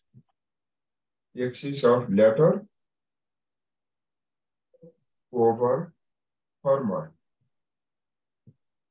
Therefore, no extra amount is chargeable to A. अब हेर यहाँनिर तिम्रो ल्याटर चाहिँ 295 छ, फर्मर चाहिँ 341 छ। सपोज यस्तो भइदिएको भएदेखि यहाँ ल्याटर चाहिँ नि तिम्रो 350 आइदिएको भएदेखि 350 आइदिएको भएदेखि अब फर्मर भन्दा ल्याटर चाहिँ धेरै हुन गयो। कति रुपियाँले धेरै हुन गयो भन्दा 9000 ले धेरै हुन गयो। हो त्यो 9000 रुपियाँ चाहिँ कसले चार्ज गर्थ्यौं त हामी एले चार्ज गर्थ्यौं। तर यहाँ एक्सेस नै भएन। हेर there is no access of latter of former, therefore no extra amount is chargeable to A। यसलाई कुनै एक्स्ट्रा अमाउन्ट चार्ज गर्नु पर्दैन। यिनीहरूले जे जति दिने हो त्यति नै दिने, किनभने क्वेसनले फर्मर भन्दा ल्याटर धेरै भयो भने मात्र यसलाई चार्ज गर भनेको छ। तर यहाँ धेरै हुँदैन, यति नोट लेखेर छोड्दिनु। ठीक छ। र अब यसैको बेसिसमा अब के गरिदियो त एउटा PL एप्रोप्रिएसन एकाउन्ट बनाइदियो। PL appropriation account mic of गर, माइक ब्याकग्राउन्डमा साउन्ड आइरहेछ। PL एप्रोप्रिएसन एकाउन्ट हेर यो वर्षको प्रॉफिट कति छ बाइ नेट प्रॉफिट। अब हामीलाई यो वर्षको प्रॉफिट कति दिएको छ 20,70,000। अब यो प्रॉफिट कसरी बाँडिने भयो त भन्दामा C लाई स्यालेरी दिनु पर्यो कति 2,50,000 को। टु सी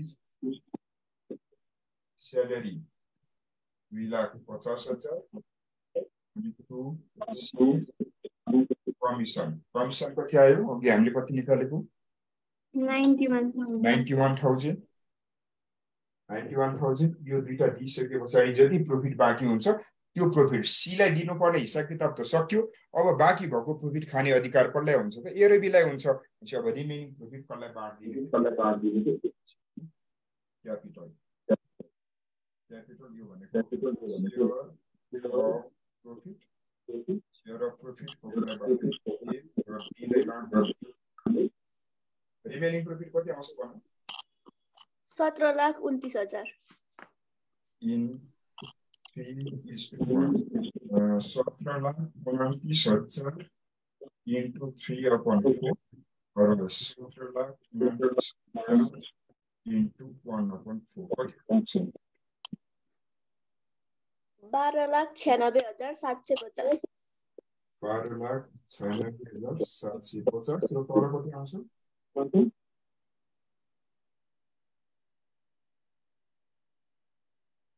3,32,250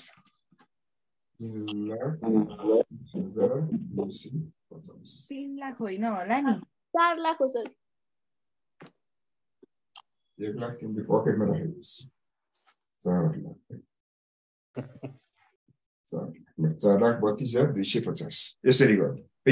यो मिनिमम ग्यारेन्टी प्रॉफिट भन्छ। यो कन्सेप्टलाई मिनिमम ग्यारेन्टी प्रॉफिट भन्छ। र यस्तो खालको पोइन्टहरु आयो भने विद्यार्थीले एकदम गाह्रो मान्छ, त्यसबाट MCQ मा कतै सोधिदिन सक्छ।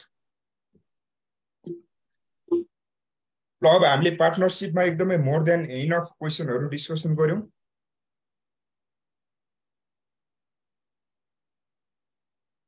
र पार्टनरशिपमा अब हाम्रो यो रिभिजन क्लास हो, त्यसबाट आइक्यान को बुकमा फोकस भएर इम्पोर्टेन्ट क्वेशनहरु डिस्कस गर्यौं। अब अरु च्याप्टर पनि त पढ्नु पर्यो।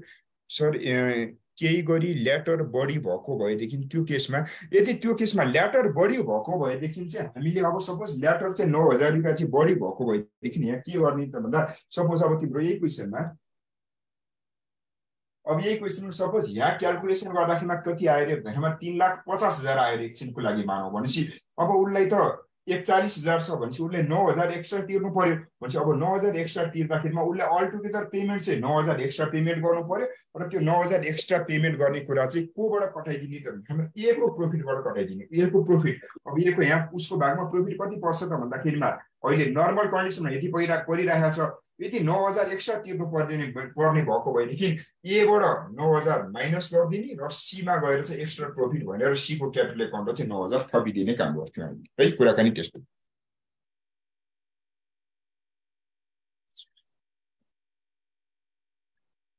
ए को बाटो काट्ने सर 620 को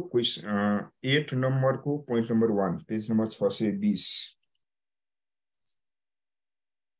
8 नम्बर को कति नम्बर पोइन्ट नम्बर 1 8 को point B shall in future be entitled to a partnership partnership salary of कति हो त 50,000 भनेको छ 50,000 चाहिँ भविष्यमा तिर्ने भनेर भनेको छ ठिकै छ त यसमा के छ र नयाँ पोइन्ट माइक अन गर त वर्किङ नोट नबुझेको हो पुष्पा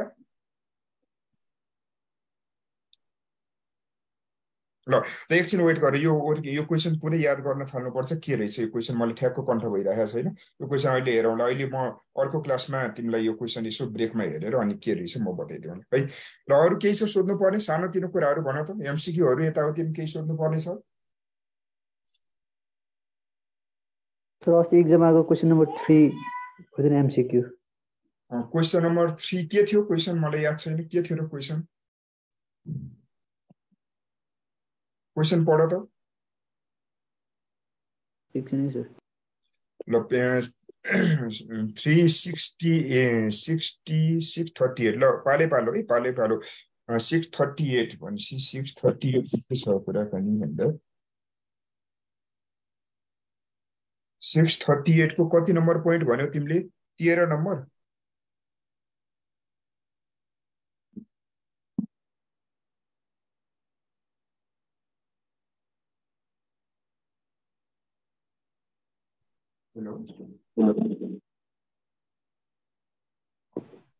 सर क्वेसन पढौँ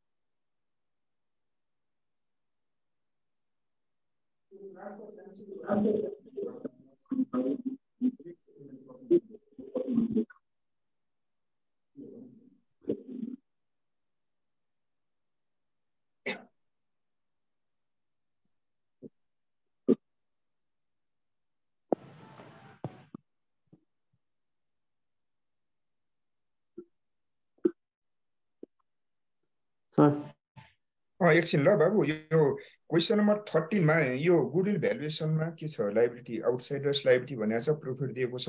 rate of interest expected from capital is भनेको छ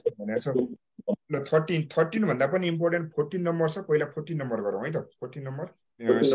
को क्वेसन नम्बर 14 यो धेरैले बिगार्छ क्वेसन नम्बर 14 हेरौँ सर हजुर सर एउटा एमसीक्यू क्वेसन हेर्दिनु न भन सर पेज नम्बर 693 को एकछिन बाबु यहाँ मैले जुन गर्न लागिरहेको छु पहिला त्यो हेर त्यो तिमीलाई पनि समस्या हुन सक्छ त्यस पछाडि पाले पालो ल म पेज नम्बर 638 को क्वेसन नम्बर 14 गर्दैछु है सबैले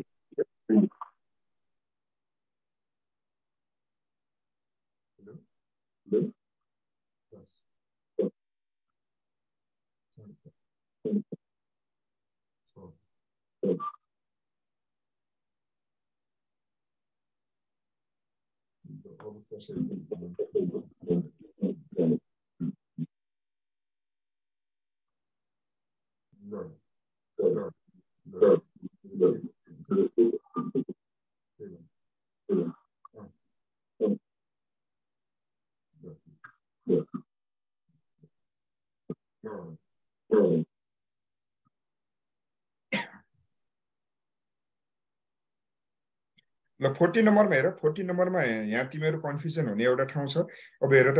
द प्रॉफिट फर 2016 इज कति 4000 दिएको छ 17 को 52200 दिएको छ र 18 को मलाई कति दिएको छ त भन्दाखेरिमा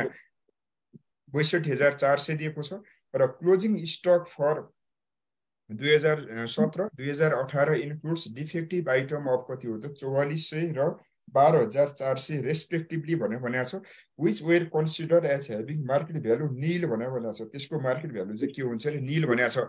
यो भनेको डिफेक्टिभ आइटम जस्तै तिमीले नेट प्रॉफिट निकाल्ने बेलामा क्लोजिङ स्टकलाई कसरी ट्रिटमेन्ट गर्छौ क्लोजिङ स्टक इन्कम सरह ट्रिटमेन्ट गर्छौ जहिले पनि क्लोजिङ स्टक हामी ट्रेडिङ एकाउन्टको कुन साइडमा राख्छौं क्रेडिट साइडमा राख्ने गर्छौं क्रेडिट साइडमा राख्नु भन्नुको मतलब इन्कम सरह रेकर्ड गरेको भनेपछि पहिला यो रेस्पेक्टिभ इयरको प्रॉफिट क्याल्कुलेसन गर्दा त्यो क्लोजिङ स्टकलाई इन्कम भनेर ट्रिटमेन्ट गरिसकेको छ तर त्यो क्लोजिङ स्टक भनेको एउटा डिफेक्टिभ आइटम रहेछ त्यो भनेको एउटा एबनर्मल आइटम हो एबनर्मल स्टक हो अब अकाउन्टमा एउटा कन्सेप्ट के हुन्छ भन्दाखेरिमा जहिले पनि गुडविल भ्यालुएसन गर्दाखेरिमा एभरेज मेन्टेनेबल प्रॉफिट भन्ने एउटा शब्द हुन्छ एउटा शब्द एभरेज मेन्टेनेबल माइक अफ गर माइक अफ गर साउन्ड आइरहेछ एभरेज मेन्टेनेबल प्रॉफिट एभरेज मेन्टेनेबल प्रॉफिट भनेको के हो त भन्दा माइक अफ गर त कसले बोलेको साउन्ड आइरहेछ सबैले माइक अफ गर एभरेज मेन्टेनेबल प्रॉफिट भनेको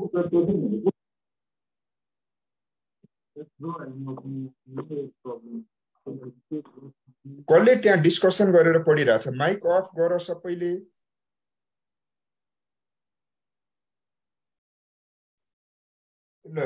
एभरेज मेन्टेनेबल प्रॉफिट भनेको net profit minus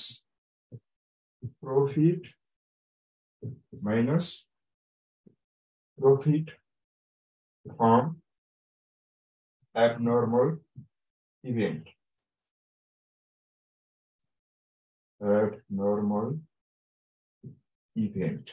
that is abnormal items भने अब हेर मलाई जहिले पनि एभरेज गुडविल भ्यालुएसन गर्ने बेलामा एभरेजमा हामीले सधैँभरि मेन्टेन गर्न सक्ने प्रॉफिट भनेको नर्मल आइटमको मात्र प्रॉफिट हामीले सधैँभरि मेन्टेन गर्न सक्छौं कुनै डिफेक्टिभ आइटमलाई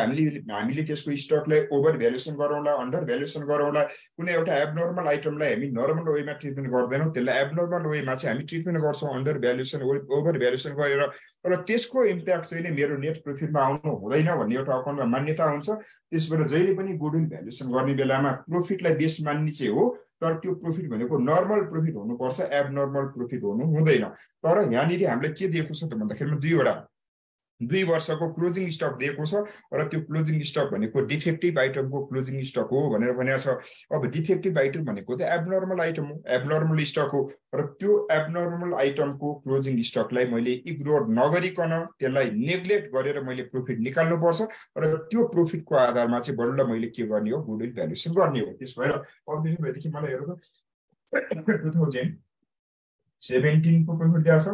2000 त्यस पछाडि अर्को कुनको दिएको छ त भन्दाखेरिमा 16 17 र 2018 को मलाई प्रॉफिटहरु दिएको छ अब यसको कुराकानी के हो त भन्दाखेरिमा 16 को मलाई प्रॉफिट कति दिएको छ 4000 दिएको छ हेर त 16 को प्रॉफिट मलाई कति दिएको छ 4000 तर यो 4000 मा त कुनै पनि एबनर्मल आइटम छैन त्यस भएर यसलाई मैले केही पनि गर्नु परेन अब 17 को प्रॉफिट मलाई कति दिएको छ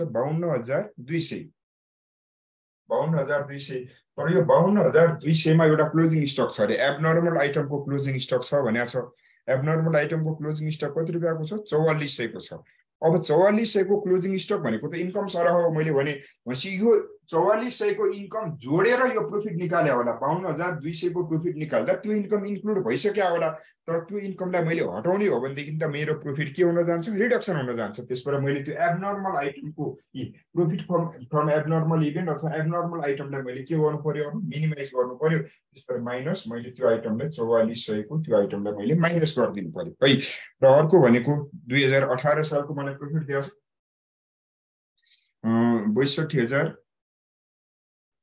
62400 अब धेरै जना झुक्किने यहाँनिर हो यो 4400 माइनस गर्न त सबैले सम्झिन्छ यो त याद हुन्छ तर लास्ट इयर को क्लोजिङ स्टक भनेको यो वर्षलाई के हुन्छ ओपनिङ स्टक हुन्छ जब तिमी लास्ट इयर को क्लोजिङ स्टक हटाउँछौ भनेदेखि यो वर्षको ओपनिङ स्टक पनि त हटाउनु पर्यो नि त्यस भएर क्लोजिङ स्टक पहिला जोडिसकेका हुन्छ त्यसलाई हटाउनु पर्यो र ओपनिङ स्टक चाहिँ के गर्नु पर्यो त्यो खर्च सरह रेकर्ड भएको हुन्छ त्यसबाट त्यसलाई के गर्नु पर्यो प्लस गर्नु पर्यो लास्ट इयर को माइनस गरेको आइटम यो वर्ष मैले के गर्नु पर्यो प्लस गर्नु पर्यो यो मिस्टेक गर्ने हो सबैले गर्ने मिस्टेक भनेको यहाँनिर है यो ध्यान दिनु पर्यो र अर्को भनेको यो वर्षको फेरि मलाई एउटा क्लोजिङ स्टक पनि दिएको छ 12400 त्यसलाई मैले हटाइदिनु पर्यो त्यसबाट माइनस 12400 अब यति गरेपछि बल्ल एएमपी आयो मेरो यसलाई मैले सर्टकटमा के भनिरहेको छु भन्दाखेरि एएमपी भनिरहेको छु मेरो एएमपी कति निक्लियो त भन्दा एएमपी भनेको एभरेज मेन्टेनेबल प्रॉफिट 4000 यो घटाउँदा कति आउँछ घटाउ त यो 52200 माइनस 4400 47,800. 47,800 र यहाँ कति आउँछ प्लस माइनस गरौँ न 54,400. 52,400 हो यसको कति भन्यो 54,400 हो 54 Yes sir 54,400 ल एभरेज निकाल्यो एभरेज कति आयो एभरेज यो तीनटा जोड डिभाइडेड बाइ 3 गर कति आउँछ 35,400 35,400 भन्छ अब मलाई के गर्नु पर्यो त value of on the basis of average method भनेको कति आयो त भन्दाखेरिमा यही नै होला एन्सर कति छ अब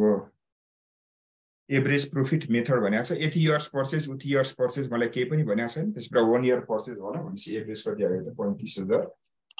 यसको एन्सर यो भयो है ल कति टाइम भयो एकछिन ब्रेक गर्ने बेला भयो जस्तो छ एकैछिन 5 मिनेट ब्रेक गरौँ त्यसपछि कन्टिन्यू गरौँ ल है त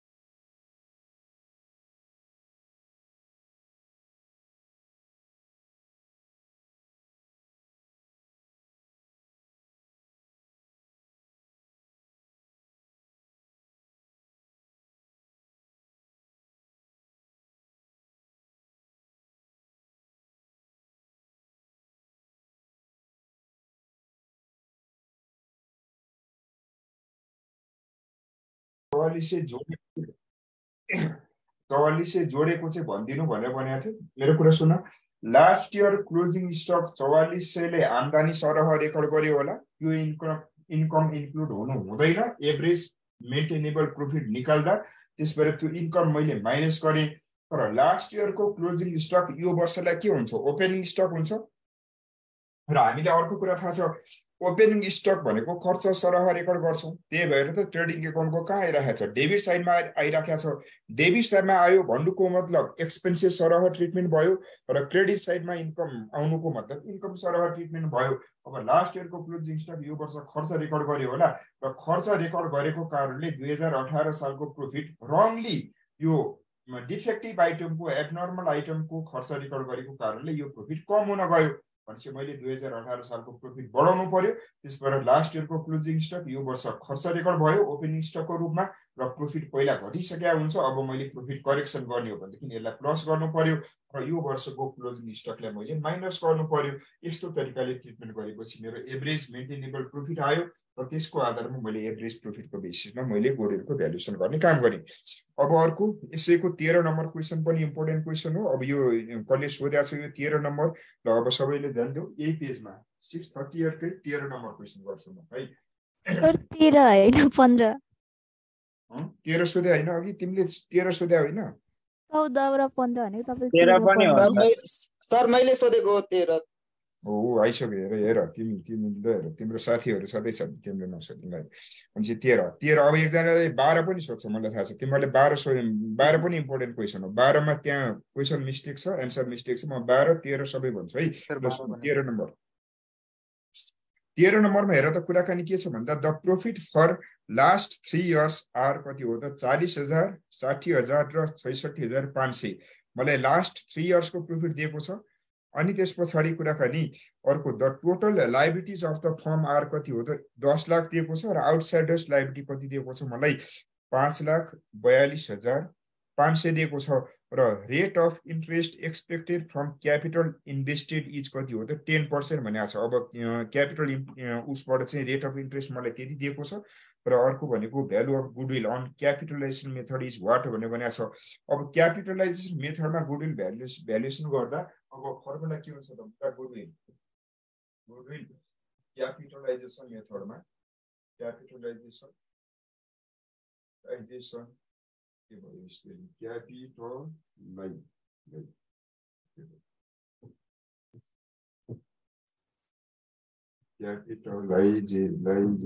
क्यापिटलाइजेसनमा अब हाम्रो फर्मुला हुन्छ super profit upon normal rate of return. Oh, where super profit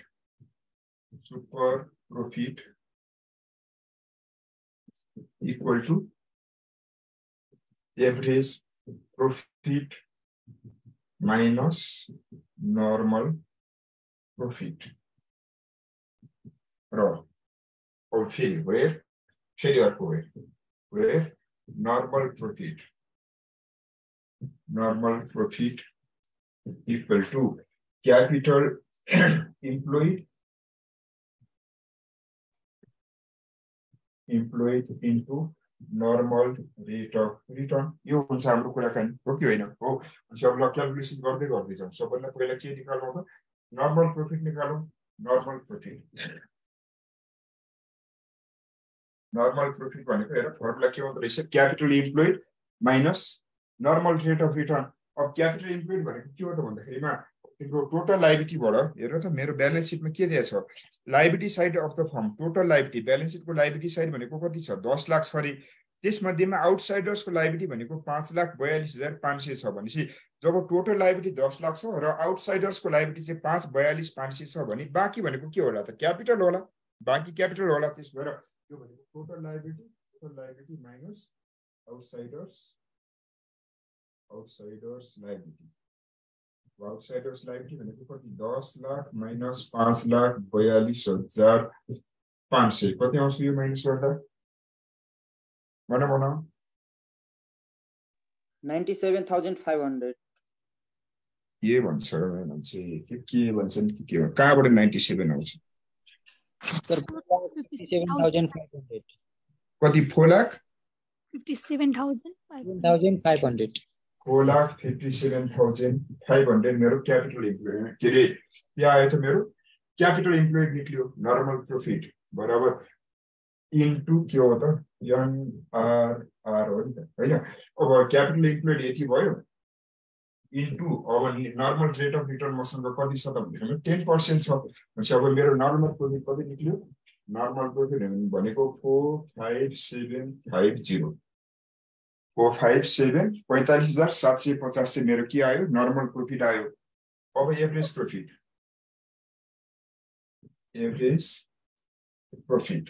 अब एभरेज प्रॉफिट कति छ हेर त त्यो तीनटा प्रॉफिट जोड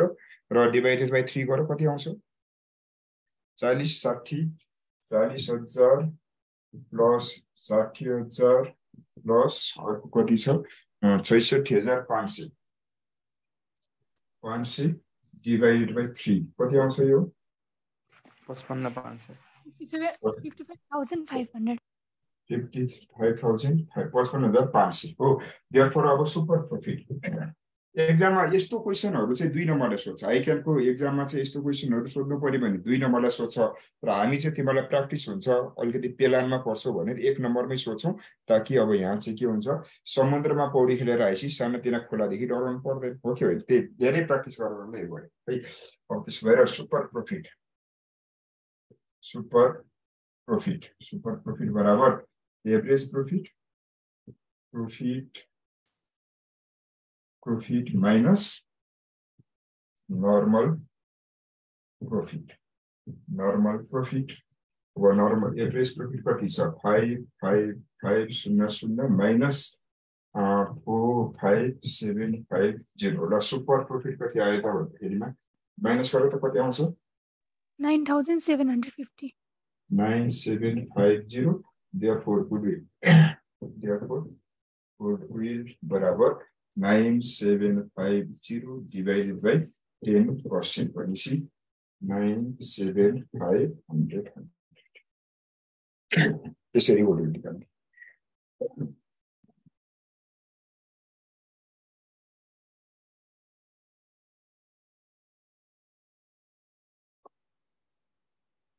ल अब यो कपी गर्यो होला अब यसैको 12 नम्बर पनि गर्दिन्छु 12 नम्बरमा कन्ट्रोभर्सी छ 12 नम्बर हेर 12 नम्बरमा सुन मेरो ध्यान दिएर सुन मेरो कुराहरु A and B are partners with capital 10,000 and 20,000 respectively sharing profit equally A र B को चाहिँ क्यापिटल कति छ 10,000 र 20,000 छ र यिनीहरुको प्रॉफिट शेयरिङ रेशियो के छ रे बराबर छ रे र they admitted C as third partner with a fourth profit of the firm on payment of कति हो त 12,000 भनेको छ सी भन्ने नयाँ पार्टनर आउँदैछ र उनलाई कति प्रॉफिट दिने रे त भन्दा विथ अ फोर्थ प्रॉफिट भनेको छ अ फोर्थ प्रॉफिट भनेको 1/4 दिने भनेको भनेपछि सीज PSR भनेको 1/4 ठीक छ 1/4 भनेपछि PSR for A and B भनेको अब कति बाँकी भयो 3/4 बाँकी भयो जब 1/4 लाई दिएपछि अब A र B को लागि कति बाँकी हुन्छ 3/4 बाँकी हुन्छ अनि त्यसपछि अर्को भन्दै छ र यहाँनिर समस्या के छ भन्दा नि सी भन्ने नयाँ पार्टनर आउँदैछ र यो नयाँ पार्टनर आउँदाखेरिमा उले पैसा लिएर आउँछ र हामीलाई थाहा छ पैसा दुईटा पर्पजले ल्याउँछ कि त उले गुडविलको लागि ल्याउँछ कि त उले क्यापिटलको लागि ल्याउँछ कि त दुईटै पर्पजले ल्याउँछ हैन क्वेशनले मलाई क्लियर गर्नु पर्यो तर यहाँनिर मलाई 12,000 पैसा ल्यायो भनेको छ तर यहाँ यो 12,000 भनेको क्यापिटलको लागि हो कि गुडविलको लागि हो कि दुईटैको लागि हो भनेर क्वेशन क्लियर छैन यो 12,000 एज क्यापिटल त भनेको छैन यहाँ कोही पनि एज क्यापिटल त भनेको छैन मलाई हैन भनेपछि अब यो भनेको हिडन गुडविलको कुराकानी हो क्यापिटल प्रोपोर्सनलको कन्सेप्ट हो त्यस भएर 12,000 भित्र यो दुईटैले ल्याएको भन्ने अर्थ हुन्छ यस्तो बेलामा यो 12,000 चाहिँ दुईटैले ल्याएको भन्ने मिनिङ हुन्छ त्यस भएर 12,000 मा सर्टेन अमाउन्ट चाहिँ उले क्यापिटलको लागि ल्यायो होला र सर्टेन अमाउन्ट चाहिँ उले केको लागि ल्यायो होला गुडविलको लागि ल्यायो होला अब मैले ब्रेकअप गर्नु पर्यो 12,000 लाई ब्रेकअप गर्नु पर्यो र कति चाहिँ गुडविलको लागि हो र कति चाहिँ क्यापिटलको लागि हो भनेर मैले छुट्याउने काम गर्नु पर्यो अब छुट्याउने हो भनेदेखि के गर्ने हो त मैले कुराकानी भन्दाखेरिमा अब यहाँ हेर कस्तो कुराकानी हुन्छ भन्दा अब त्यसभएदेखि क्यापिटल प्रोपोर्सनल अब प्रोपोर्सनल क्यापिटल अब ए र बी को हेर न ए र बी को प्रॉफिट शेयरिङ रेशियो मलाई थाहा छ दुईटाको 3/4 र ए र बी को क्यापिटल पनि थाहा छ combined capital of A and B पनि मलाई दिएको छ कति छ 10,000 र 20,000 हैन 10,000 र 20,000 10,000 प्लस 20,000 ले कति भयो 30,000 मलाई दिएको छ अब यसको बेसिसमा यो टोटल क्यापिटल 30,000 रुपैयाँ चाहिँ ए र बी को र यिनीहरुको प्रॉफिट शेयरिङ रेशियो कति छ त 3/4 छ यसको बेसिसमा निकाल्ने हो भनेदेखि अब टोटल क्यापिटल कति हुन्छ त भन्दा therefore total capital of the firm अब total capital of the form कति हुनु पर्छ त भन्दा 30,000 into 4/3 गऱ्यो भने कति आउनु पर्छ यो 40,000 आउनु पर्छ है। अब हेर्नु त यदि पार्टनरशिप फर्मको टोटल क्यापिटल 40,000 भयो भनेदेखि A को प्रॉफिट शेयरिङ रेशियो त 3/4 भनेपछि उनीहरुको भागमा कति क्यापिटल हुनुपर्छ 30,000 अनि बल्ल कुरा मिल्यो 40,000 को 3/4 भनेको कति हुन्छ 30,000 हुन्छ र 30,000 आइ पनि राखेको छ बल्ल हामीले कुराकानी मिलायौं। त्यसबाट यस्तो तरिकाले हामीले टोटल क्यापिटल डिटरमाइन गर्ने। अब टोटल क्यापिटल 40,000 हुनुपर्छ भनेदेखि अब केही जानकारी नभएपछि सी ले पनि त कुन बेसिसमा क्यापिटल ल्यायो होला यही टोटल क्यापिटलमा आफ्नो प्रॉफिट शेयरिङ रेशियो जति पर्छ त्यति नै क्यापिटल ल्यायो होला। त्यसबाट C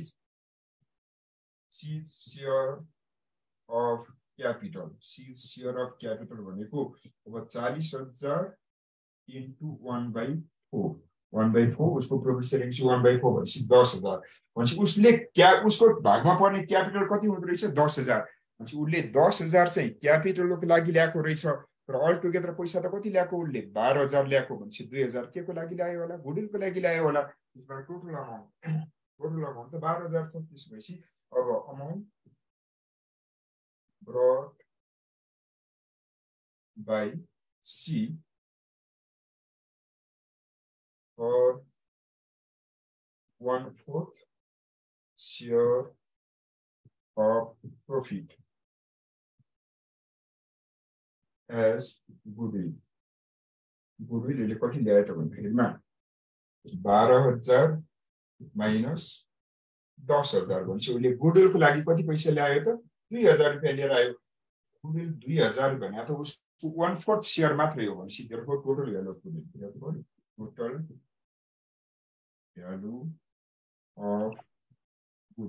total value of goodwill भनेको चाहिँ 2,000 into 4 कति आयो। यसको एन्सर 8,000 हुन्छ। त्यहाँ बुकमा 6,000 मा टिक लगाएको छ त्यसबाट यो कन्ट्रोभर्सी यो मिस्टेक हो यसमा टिक लगाउने। यहाँ यदि 12,000 एज क्यापिटल भन्दैन 12,000 ल्यायो मात्र भन्छ तर त्यो क्यापिटलको लागि हो कि टोटल एमाउन्टको लागि ल्याएको भनेर क्लियर छैन भनेदेखि यसरी एन्सर निकाल्नु है। सर हजुर फिक्स्ड टोटल क्यापिटल अफ फर्मलाई किन इन्टु 4/3 गरे बुझाइदिनु न। बुझे 4/3 किन गरे भने नानी हेर न तिम्रो के गरिरहेछ हेर त यिनीहरुको दुई जनाको टोटल क्यापिटल कम्बाइन्ड क्यापिटल पहिला कति छ 30,000 छ र यिनीहरुको प्रॉफिट शेयरिङ रेशियो कति छ 3/4 छ। भनेपछि 3/4 को लागि चाहिँ क्यापिटल कति हुनुपर्छ 30,000 हुन्छ भनेदेखि 1 को लागि कति हुन्छ युनिटरी मेथड लगाएको 1 को लागि कति हुन्छ 30,000 into 4/3 गर्नु पर्दैन त। त्यसो भए यस्तो गरी टोटल क्यापिटल निकालेको र टोटल क्यापिटल कति आयो 40,000 आयो र त्यही 40,000 मा A र B को प्रॉफिट शेयरिङ रेशियो 3/4 छ भनेदेखि उनीहरुको क्यापिटल पनि त्यही रेशियोमा मेन्टेन भयो होला। उनीहरुको कम्बाइन्ड क्यापिटल त्यही भएर कति आइरहेको छ 30,000 आइरहेको छ। त्यसरी गर्नु है नानी ठीक छ।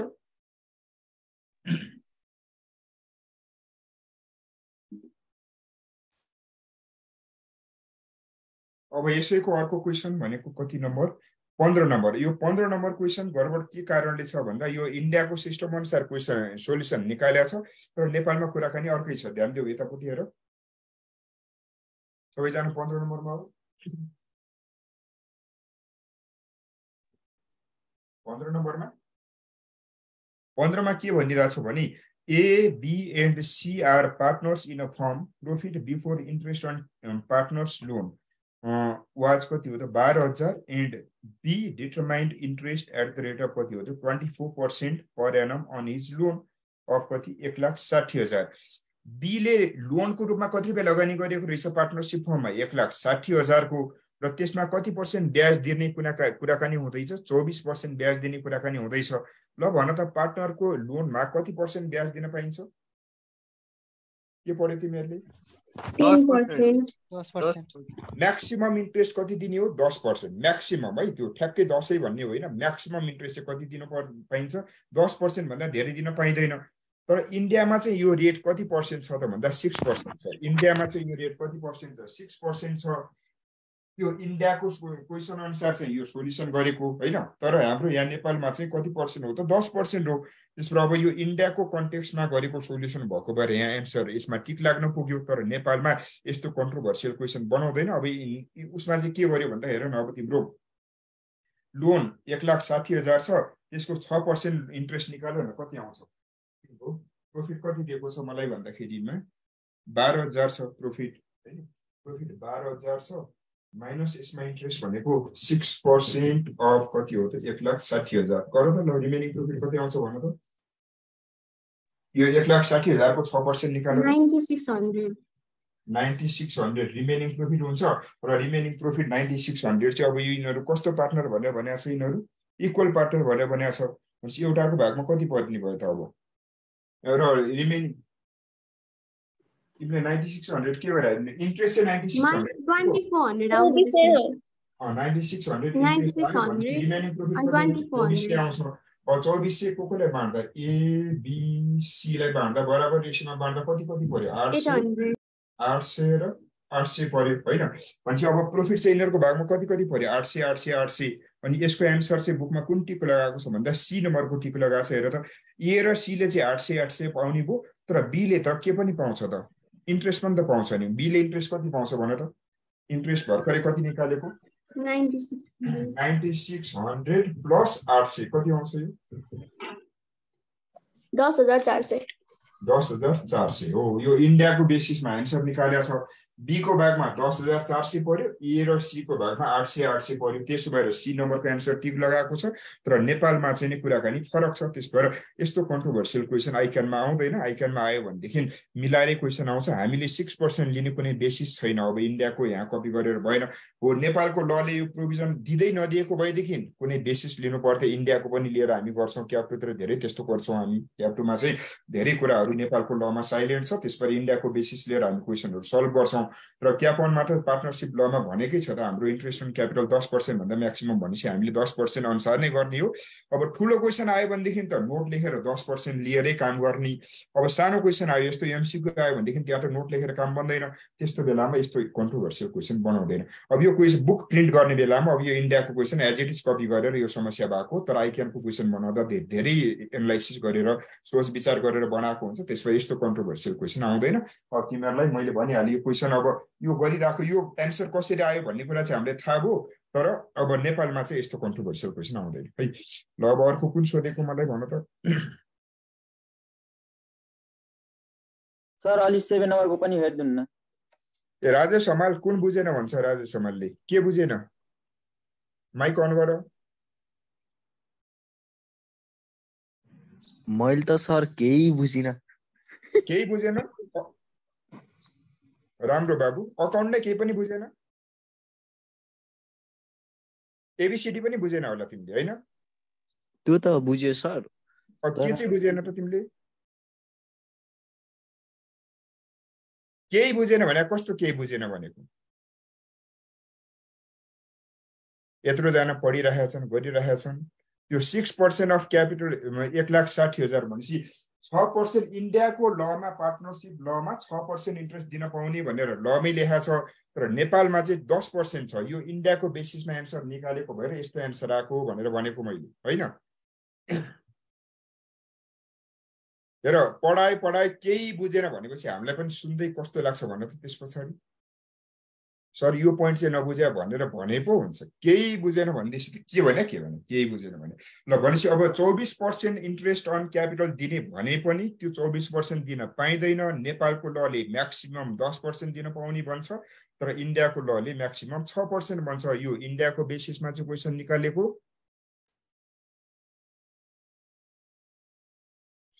र यो 6% इन्डियामा 6% को बेसिसमा चाहिँ आन्सर निकालेर यो टिक लगाएको तर नेपालमा यसको कुराकानी फरक छ त्यस भएर है त्यो भन्न खोजेको अर्को कुन क्वेशन सोधेको थियो मलाई भन्दाखेरिमा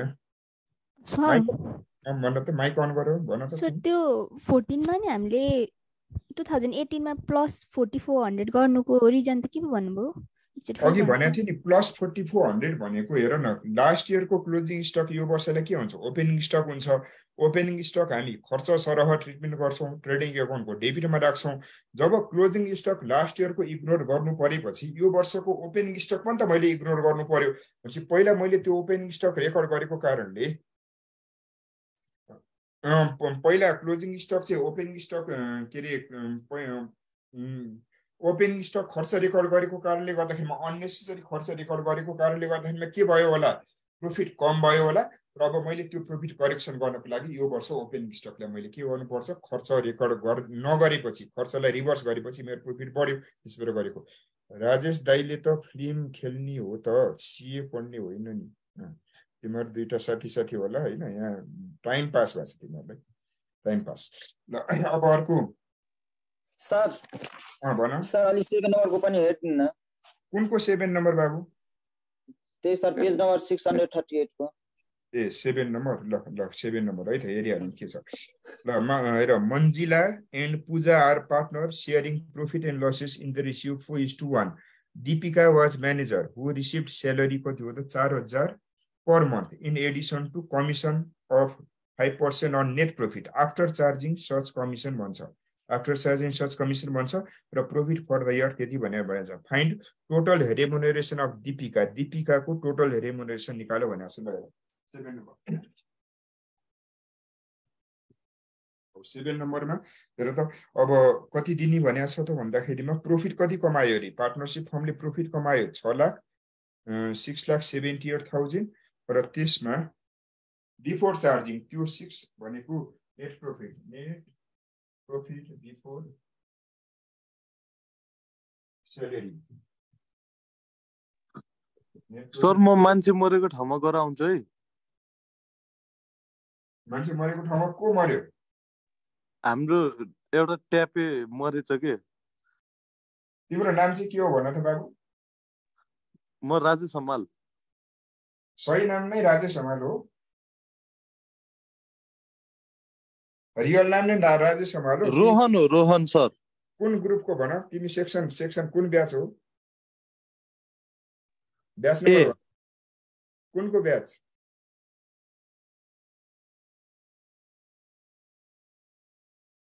तिम्रो ब्याच भन ब्याच ल भनेपछि नेट प्रॉफिट बिफोर सैलरी कति छ 6,78,000 छ त्यसमा अब सैलरी घटाइदिउ बेसी अब सैलरी कति छ त भन्दाखेरि सैलरी अब सैलरी भनेको हेर त एक महिनाको कति सैलरी दिने भनेको छ 4,000 भनेपछि 4,000 into 12 कति भयो 48,000 भनेपछि अब net profit MP after salary भनेको कति भयो त यो घटाउँदाखेरिमा कति आउँछ 6,30,000 हैन अब यो चाहिँ सैलरी भयो अब कमिसन कति हो त भन्दिमा कमिसन भनेको net profit after salary into कति पर्सेन्ट यदि 5% मात्र भनेको भएदेखि 5% अन नेट प्रॉफिट मात्र भनेको भएदेखि यसको 5% निकाल्न हुन्थ्यो तर यहाँ 5% on net profit after charging such commission भनेको छ आफ्टर चार्जिङ सच कमिसन भनेपछि के गर्नु पर्यो त 5/100 5 गर्नु पर्यो यो त पढेकै होला फाइनल अकाउन्ट हैन 6,30,000 इन्टु 5/100 5 कति आउँछ यो भन 30,000 त्यसबाट टोटल रेमुनरेसन देयरफोर टोटल रेमुनरेसन भनेको टोटल रेमुनरेसन भने पनि टोटल एमाउन्ट उले कति पाउँछ भन्न खोजे हो कि त्यो कन्टेक्स्ट हो यहाँनिर किनभनेदेखि अब 6 लाख स्यालेरी मात्र हेर्नु भने त टोटल अब भन्नलाई चाहिँ यहाँ रेमुनरेसन भन्ने शब्द भनेको छ र उसको टोटल पारिश्रमिक कति हो त भन्नेमा कमिसन प्लस स्यालेरी सोध्न खोजेको यहाँनिर रेमुनरेसन भनेको बराबर स्यालेरी प्लस कमिसन स्यालेरी कति हो त भन्दाखेरि 48,000 प्लस कमिसन कति 30,000 गरेर यसको एन्सर होला कति हो 78,000 है यो ल अर्को कुन भन कुन सोधेको थियो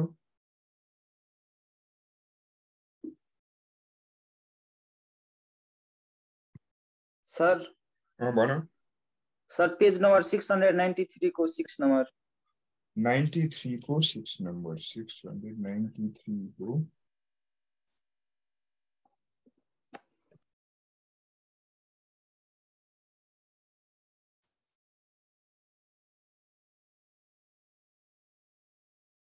अब यसको त उ गर्नु पर्यो नि बाबु यसको त पुरै क्यापिटल अकाउन्ट बनाउनु पर्छ क्यापिटल अकाउन्ट बनाउने अघि बनाएको जस्तै गरी को रिटायरमेन्ट हुँदैछ र त यहाँ एउटा पार्टनर रिटायरमेन्ट हुँदैछ बी रिटायरमेन्ट हुँदैछ अब रिटायरमेन्ट हुने बेलामा उसलाई हिसाब किताब गरेर दिनु पर्यो भनेपछि बी को क्यापिटल अकाउन्ट बनाउने ओपनिङ क्यापिटललाई क्रेडिटमा राख, रिजर्भलाई पनि बाँड्देऊ उसको प्रोफिट सेयरिङ रेसियोमा, गुडविलको पनि ट्रिटमेन्ट गर, अनि प्रॉफिट अन रिभ्यालुएसन पनि उसको क्यापिटल एकाउन्टमा क्रेडिट गरिदेऊ, अनि लास्टमा जुन फिगर आउँछ, लास्टमा जुन ब्यालेन्सिङ फिगर आउँछ त्यो भनेको लोन एकाउन्टमा ट्रान्सफर गर्ने फिगर हुन्छ। त्यो गरेपछि बल्ल भयो। यो त लेन्दी क्वेसन हो। त्यसबाट यो क्यापिटल एकाउन्ट अहिलेसम्म हामीले जसरी बनायो बी को त्यस्तै गरी क्यापिटल एकाउन्ट बनाऊ, सबै आइटम क्रेडिट गर, टोटल एमाउन्ट जुन फिगर आउँछ त्यही नै एन्सर हुन्छ हैन। त्यो तरिकाले गर्ने है। अब 692 को 3 सोधेको छ कसले 3। ओके ल 3 नम्बर 692 को 3 692 को 3 नम्बर है। 3 नम्बरमा हामीले के भनिरहेछ, A, B, C are partner with profit sharing ratio कति हो त 3:5:2। B retires, B रिटायरमेन्ट हुँदैछ र A and C share profit of B in कति हो त 5:8। Find new profit sharing ratio भनेर भनेको छ। ल भनेपछि पार्टनर को छ त भन्दाखेरि हामीसँग A, B, C छ। यिनीहरुको ओल्ड रेशियो, ओल्ड PSR कति छ, ओल्ड PSR भनेको ओल्ड पार्टनर को हो 3 जना 3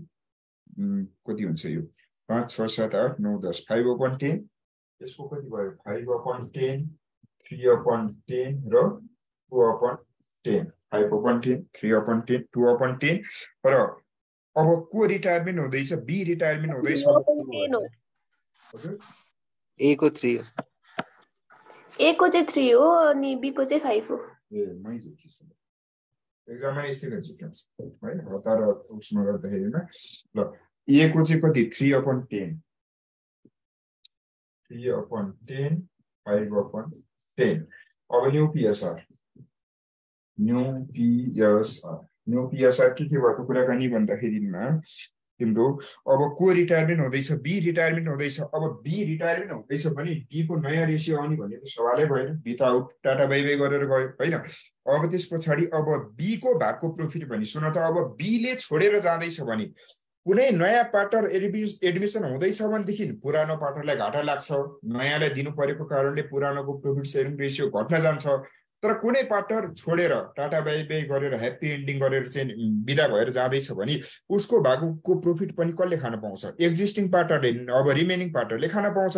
अब बी छोडेर जाँदैछ भनेदेखि बी ले कति % प्रोफिट अब उसले छोडेर जाने भयो त भन्दाखेरिमा 50%। यो भनेको 50% हो। अब बी को भागको प्रोफिट पनि कसमा गएर थपिन्छ त भन्दा अब ए र बी मा गएर थपिन्छ। ए र बी ले त्यो पनि खान पाउने भयो। अब ए र बी को कति हुने भयो त भन्दा ए को पहिला नै कति छ 3/10 छ प्लस थपिने भयो। अब थपिने भयो र सी को पनि थपिने भयो। पहिला 2/10 छ, यसमा थपिने भयो। अब बी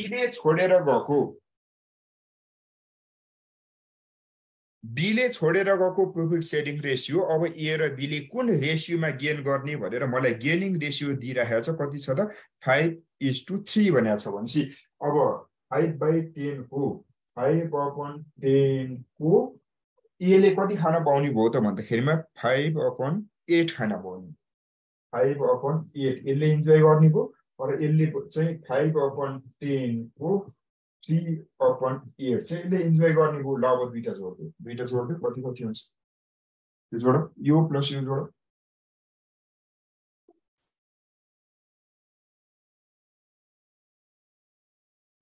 सर न्यू PSR हेर्दाखेरि 3:2 3/5 र 2/5 गर्न पाउँदैन।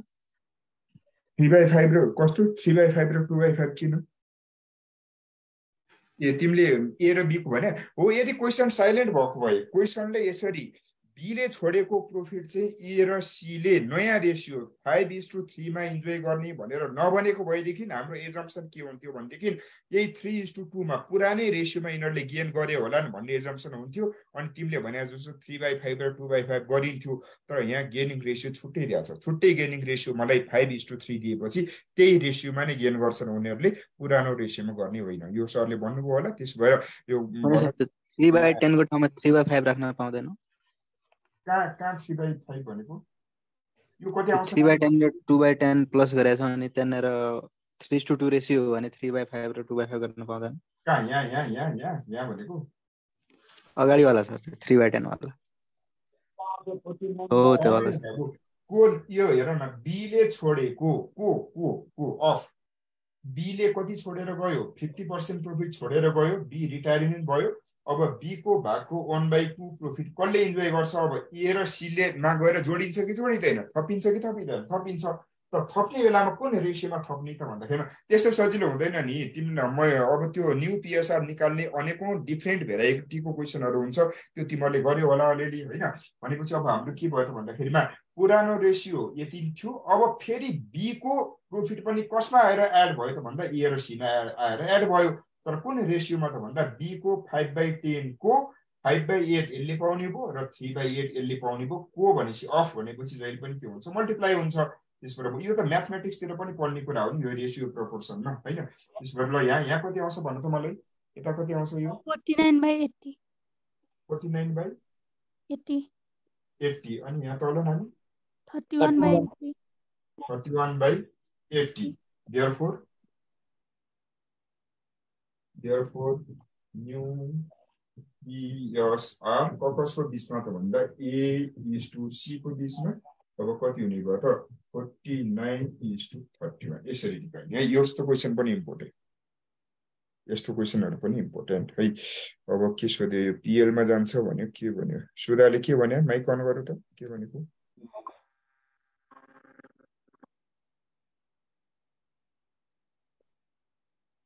ए तिमीले एउटा क्वेशन पठाएर रहेछ अस्ति मैले सोधेको क्वेशन हेर which is odd one out भनेर भनेको छ हेर त अड वन आउट भनेर भनेको छ अड बच्चादेखिको बेलादेखि नै अड निकाल्ने सिक्दै आएको नि हामीले हैन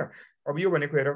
interest account outstanding interest advance interest र अक्रुड इन्ट्रेस्ट भनेको छ यो सबै हेर outstanding interest advance interest अक्रुड interest भनेको सबै नोमिनल के रे पर्सनल अकाउन्ट हो रिप्रेजेन्टेटिभ पर्सनल अकाउन्ट हो तर इन्ट्रेस्ट भनेको चाहिँ नोमिनल अकाउन्ट हो त्यस भएर यो अड भयो यसको आन्सर के हुन्छ ए नम्बरको इन्ट्रेस्ट अकाउन्ट हुन्छ है यस्तो क्वेशन त खुब गर्नुपर्छ तिमीहरूले बी सी डी सबै चाहिँ नि रिप्रेजेन्टेटिभ पर्सनल अकाउन्ट हो र ए चाहिँ इन्ट्रेस्ट चाहिँ नोमिनल अकाउन्ट हो त्यही भएर अड एडभान्समा पनि इन्ट्रेस्ट पनि एडभान्समा तिर्छन् र तिर्न सक्दैन र सकिहाल्छ नि के पनि एडभान्समा तिर्न मिल्दैन मिटर ब्याजीको यत्रो आन्दोलन भइरहेछ मिटर ब्याजीले सबै एडभान्समा इन्ट्रेस्ट त तिरेर हुन्छ हैन मजाले हुन्छ अब अर्को 638 को 10 नम्बर भनेको छ 638 मा के छ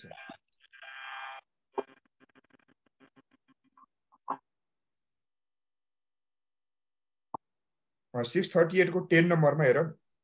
following are factors affecting goodwill accept भनेको छ सबै चाहिँ गुडविललाई असर गर्ने फ्याक्टर हो रे तर एउटा चाहिँ होइन रे कुन चाहिँ हो एक्सेप्ट भनेको छ अब इफ हेर न यसको आन्सर के ए लगाएको होला भनेपछि इफिसिएन्सी अफ द म्यान कुनै एउटामा त टिक लाउनै पर्यो हेर त्यस भएर सबभन्दा जहिले पनि कन्ट्रोभर्सी भयो भने सबैभन्दा नियरेस्ट आन्सरमा टिक लगाउने हो यो कुरा हामीलाई थाहा छँदैछ अब इफिसिएन्सी अफ म्यानेजमेन्ट भन्छ म्यानेजमेन्ट एकदम इफिसिएन्टली चल्यो भनेदेखि इफिसिएन्ट वेमा म्यानेजमेन्ट गरियो भनेदेखि त्यसले पनि गुडविल क्रिएसन गर्छ यो ठिक छ लोकेसन अफ कस्टमरको लोकेसनले पनि त तिम्रो गुडविल क्रिएसन चाहिँ हुन्छ जस्तै तिमीले एउटा नयाँ बानेश्वरको चोकमा एउटा पसल खोल्नु र यहाँ भित्र गल्लीमा एउटा पसल खोल्नुमा फरक हुन्छ कि हुँदैन हुन्छ चोकमा धेरै कस्टमर आउँछन् यहाँ गल्ली भित्र कोही पनि आउँदैन त्यसैगरी लोकेसन अफ कस्टमरले गर्दाखेरिमा पनि बिजनेसको गुडविलमा असर गर्छ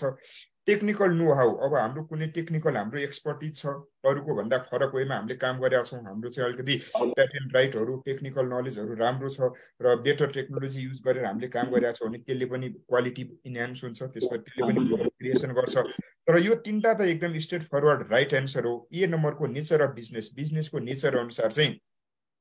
अब सिमिलर काम सबैजनाले गरिरहेछन् भनेदेखि त सबैजनाले गुडविल कमाउनु पर्ने हो नि यी तीनटा फ्याक्टरले गर्दाखेरि न त कसैले धेरै गुडविल कमाउँछ नि नत्र नेचर अफ बिजनेस त जस्तै पढाउने काम त सबैले गरिरहेछ त हैन पढाउने सीए पढाउने इन्स्टिट्युटहरू यति धेरै छन् तर किन प्राइमको गुडविल चाहिँ सबभन्दा धेरै राम्रो छ त भन्दा अरूको भन्दा केही न केही फरक होला हाम्रो म्यानेजमेन्ट राम्रो होला हैन हाम्रो चाहिँ अब टेक्निकल्ली चाहिँ अरू कुनै फ्याक्टरहरूको चाहिँ कन्ट्रिब्युसन होला त्यस भएर आखिर सिमिलर नेचर अफ बिजनेस त अरू इन्स्टिट्युटहरूले पनि गरिरहेछन् त्यस भएर हाम्रो कुनै एउटा स्पेसिफिक योगदान भएको कारणले गर्दा गुडविल क्रिएसन भएको त्यस भएर नेचर अफ बिजनेसले खासै असर पर्दैन एउटामा टिक लगाउनु पर्दा त्यही भएर यसलाई चाहिँ एक्सक्लुड गरेको अरू तीनटा चाहिँ राइट एन्सर भएको है इलिगल बिजनेसको गुडविल हुन्छ सर हजुर के भन्यो इलिगल बिजनेसको पनि गुडविल हुन्छ ए भइहाल्छ नि बाबु लादेनको त्यत्रो गुडविल थियो र लादेन गुडविल भएर त त्यत्रो मार्यो नि लादेन भइहाल्छ नि गुडविल त भइहाल्छ नि अब त्यो काम गर्न पाउने कि नपाउने भन्ने मात्रै हो है एक्जाममा त्यस्तो इलिगल आउँदैन इलिगल बिजनेसको नि उनीहरूको पनि त मर्ज हुन्छ हेर टेरोरिस्टहरूको अर्गनाइजेसनको पनि मर्ज हुन्छ टेरोरिस्टहरूको अर्गनाइजेसनमा पनि के हुन्छ उनीहरूको पनि अमाल्गमेसन हुन्छ डिमर्ज हुन्छ त्यस पछाडि के हुन्छ अनेक हुन्छ है ल अब अर्को ल अब हामी अब ल प्राय उसको पार्टनरसिपको डिस्कसन भयो यति भएपछि इम्पोर्टेन्ट क्वेसनहरू डिस्कसन गर्यौं अब हामी के गर्ने त भन्दा जोइन्ट भेन्चरको कुराकानी गर्ने है अब अरु च्याप्टर त्यो अघिको 8 नम्बरको एकचोटी हेर्दिनु न वर्किङ नोट त्यो पेज नम्बर कति 620 620 मा कुनको भनेन ए यो 8 नम्बरको है ल यो क्वेसन अलि लेन्दी रहेछ एकछिन पख म अर्को क्लासमा तिमीलाई म स्टार्टिङमै भनिदिन्छु यो क्वेसन एकचोटी मलाई कन्फ्युज छैन एकचोटी हेरेर भन्नु ल है तिमीले यो कुन चाहिँ पोइन्ट नबुझाएर यसको सर त्यो वर्किङ नोट 1 नम्बर अनि त्यो ए ले मात्र बियर गर्ने भनेको छ अनि फेरि वर्किङ नोटमा बी लाई पनि बियर गरेको छ त्यही बुझ्नु ल म अहिले भनिदिन्छु है एकछिन अहिले म ब्रेकमा खाँदाखेरि ब्रेकमा यो अलि लेन्दी क्वेसन रहेछ एकछिन वेट गर ल अब हामी के को कुराकानी गर्ने अब अरु च्याप्टरहरु पनि पढ्नु पर्यो त्यस भएर अब हामी जोइन्ट भेन्चरको अलिकति कुराकानी गर्छौं है ल जोइन्ट भेन्चरको कुराकानी जोइन्ट भेन्चर एउटै क्लासमा सकिन्छ ध्यान दिएर सुन एकदमै तिमीहरुलाई उसको तरिकाले गर्छ है पहिला राजेश हमाल सर पहिला जोइन्ट भेन्चर गरौँ त्यसपछि है सर एउटा कन्साइनमेन्टको एमसीक्यू क्वेशन हो गर्दिनु ल पहिला जोइन्ट भेन्चरको गरौँ 95 को 4 नम्बर हेर्दिने नि लास्ट है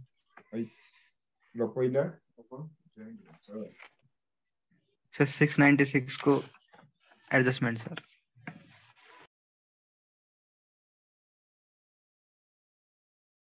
696 भने कुन हो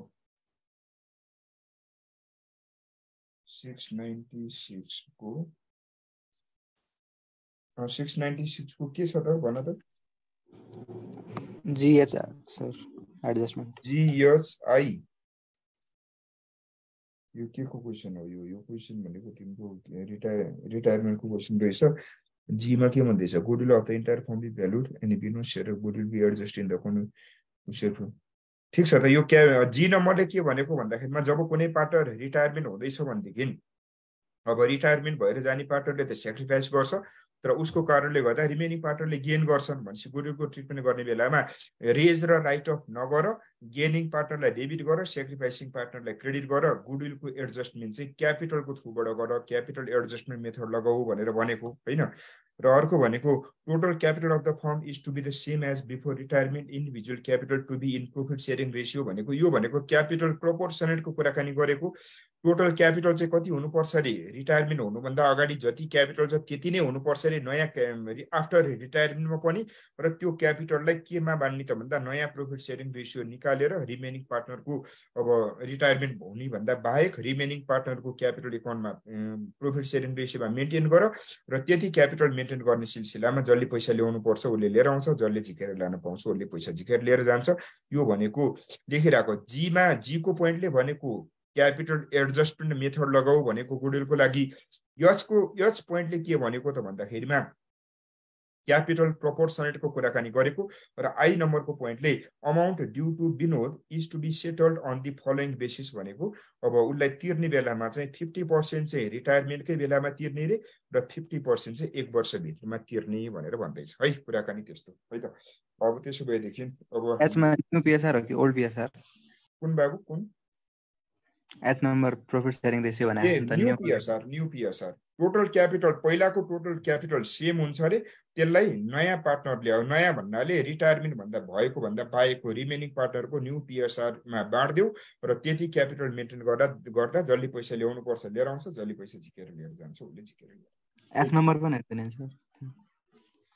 एफ नम्बर के भनेको छ joint life policy of partner surrender and cash obtained कति हो त 60,000 ल जोइन्ट लाइफ पोलिसी सरेन्डर गरेर क्यास आएर कति हो 60,000 सिधै इन्ट्री पास गरिदियो cash account debit to old partner सबैजना पार्टनरलाई क्रेडिट गरिदियो ओल्ड पीएसआर मा सबैजना पार्टनरलाई क्रेडिट गरिदियो सक्यो कुराकानी अरु केही गर्नै पर्दैन है राइट अफ गर्नु पर्दैन सर ब्यालेन्स सिटमा छँदै छैन नि ब्यालेन्स सिटमा जीएलपी आएको छ र केही पनि छैन सिधै पैसा आएको हो यहाँनिर त्यसबाट ब्याङ्क एकाउन्ट डेबिट गर क्यास एन्ड ब्याङ्कमा लगेर जोड र यो 60,000 लाई पुरानो पार्टनरको सबैजना पार्टनरको क्यापिटल एकाउन्टमा ओल्ड पीएसआर मा क्रेडिट गरिदियो यसको बेनिफिट सबैले जान्छ त्यसपछि त्यति गर्ने अरु केही गर्नु पर्दैन है रेज र राइट अफ गर्ने हैन यसमा होइन रेज र राइट अफ गर्ने होइन यहाँनिर joint life policy of partner surrender and cash obtain गर्ने रेज र राइट अफ गर्ने होइन पैसा आइसक्यो यहाँनिर 60,000 सिधै पुरानो पार्टनरलाई यो त पहिलाको पार्टनर रिटायर हुने पार्टनर सहितले गरेर चाहिँ के गरेको त भन्दाखेरि यहाँनिर उसले चाहिँ यो जोइन्ट लाइफ पोलिसी लिएको त्यसबाट सिधै bank account debit to JLP गर्ने के अरे अल पार्टनर्स इन ओल्ड पिएसआर गर्ने। सो 672 को एस नम्बर एडजस्टमेन्टमा त हामीले रेज एन्ड राइट अफ गरेका थियौँ त 672 को यसमा अरु केही भने के भने सेक्सनहरु 672 को यसमा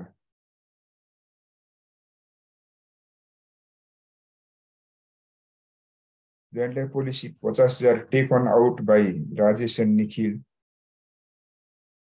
यहाँ एडमिस यहाँ कुराकानी अर्कै छ नि बाबु, यहाँ त कुराकानी अर्कै छ। पुरानो पार्टनर मिलेर पहिला सबभन्दा पहिला अब नयाँ पार्टनर आर्यन आउनुभन्दा अगाडि नै को आउँदैछ यहाँ आर्यन होइन, आर्यन आउनुभन्दा अगाडि नै यिनीहरूले जेएलपी लिएको थियो तर अब त्यसको बेनिफिट कसलाई पनि दिनु पर्यो त आर्यनलाई पनि दिनु पर्यो। त्यसबाट यहाँ कुराकानी अर्कै हो। तर यहाँ चाहिँ अब रिटायरमेन्ट भएर गइरहेका छन् भनेपछि रिटायरमेन्ट भएर गइरहेको छ भनेदेखि त्यो रिटायरमेन्ट भएपछि उनीहरूले सरेन्डर नै गरिसके जोइन्ट लाइफ पोलिसीलाई पैसा नै आइसक्यो। अब त्यो पैसा चाहिँ सबैजना पार्टनरलाई तिनैजना पार्टनरलाई बाँडिदिने, उनीहरूको रेस्पेक्टिभ सेयरमा क्रेडिट गरिदिने सिधै। यो केस नै फरक हो, यो केस र त्यो केस फरक हो है। ल अब अरू च्याप्टर पनि त पढ्नु पर्यो, अब यसमा मात्र गरेर भएन। यति गरेपछि पार्टनर हेरेर लगभग 50 मार्क्सको रिभिजन हामीले सकिसक्यो। फाइनल एकाउन्ट र पार्टनरसिपबाट नै लगभग 50 मार्क्सको क्वेसन आउँछ, त्यसको लागि हामीले कुराकानी गर्यौँ। अब आइक्यानको क्वेसन म्याक्सिमम प्र्याक्टिस गरौँ। अब हामी 694 को फर्निचरको पोइन्ट मात्र बुझाइदिनु न। 694 को 3 नम्बरको फर्निचर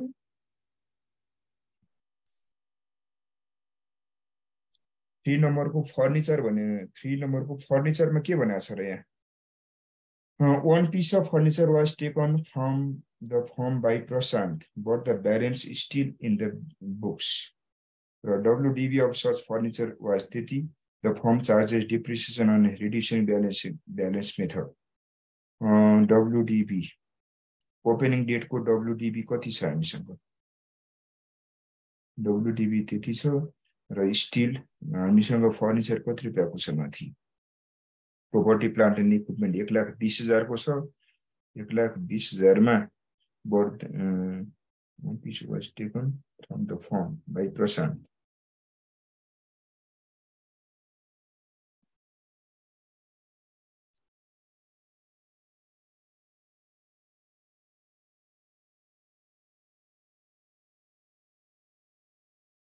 यसमा यस्तो इन्ट्री पास गर्दै हो त प्रशान्त capital account debit to furniture account गर्दै सिधै WDV कति 8,500 ले फर्निचर घटाउनु पर्यो। त्यो फर्निचर हामीसँग लगिसकेका फर्निचर पनि अझै पनि ब्यालेन्स सिटमै बाँकी छ रे। त्यसबाट माथिको 1,20,000 बाट मैले कति घटाइदिनु पर्यो त भन्दा 8,500 को फर्निचर घटाइदिनु पर्यो। एउटा इन्ट्री पास गर र त्यति रुपैयाँ बराबरले जब उसले फर्निचर लिएर गएपछि क्यापिटल पनि रिडक्सन हुन गयो। त्यसबाट प्रशान्त capital account debit to furniture account गर र प्रशान्तको क्यापिटल एकाउन्टमा पनि डेबिट गर र ब्यालेन्स सिटमा फर्निचरबाट पनि माइनस गर है। त्यति गर।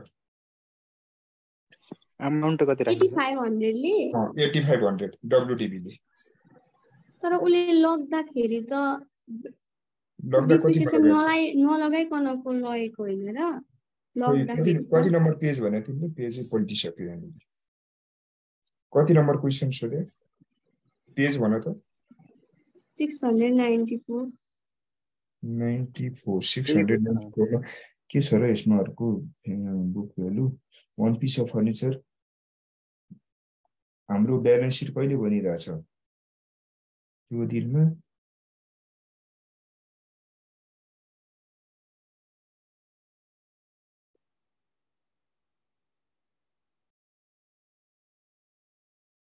यसमा यस्तो गर्नु पर्यो। यो 8,500 भनेको त क्लोजिङ ब्यालेन्स हो हैन। क्लोजिङ ब्यालेन्स भनेको तिम्रो डिप्रिसिएसन काटिसकेपछि आयो होला यो ब्यालेन्स भनेपछि यो भनेको 90% रिप्रेजेन्ट गर्छ। भनेपछि तिमीले 1 वर्ष अगाडि उले पैसा फर्निचर लिएर गएको त कुन दिनमा हो त भन्दाखेरिमा तिम्रो उस के रे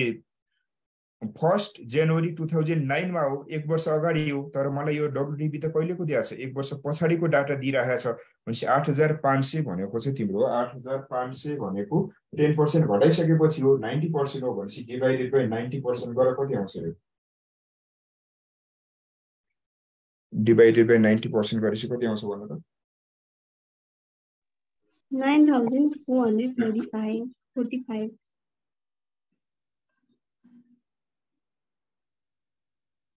र पख यो पोइन्ट के छ यो पुरै डिटेलमा एकचोटि पढेर म अहिले अर्को क्लासमा भन्ने होला है के छ यो नयाँ पोइन्ट रहेछ पख अर्को क्लासमा मलाई स्टार्टिङमै सोध है ल अब टाइम वेस्ट नगरौँ यतातिर जाउँ सर अनि त्यो माथिको 2 नम्बरमा पनि लास्टमा हेर्दैन नि के भने त्यो पनि भनेको छु ल त्यो पनि भनिदिन्छु म है द अमाउन्ट अफ स्पेन्डिङ वाला सर ल अब त्यसमै जोइन्ट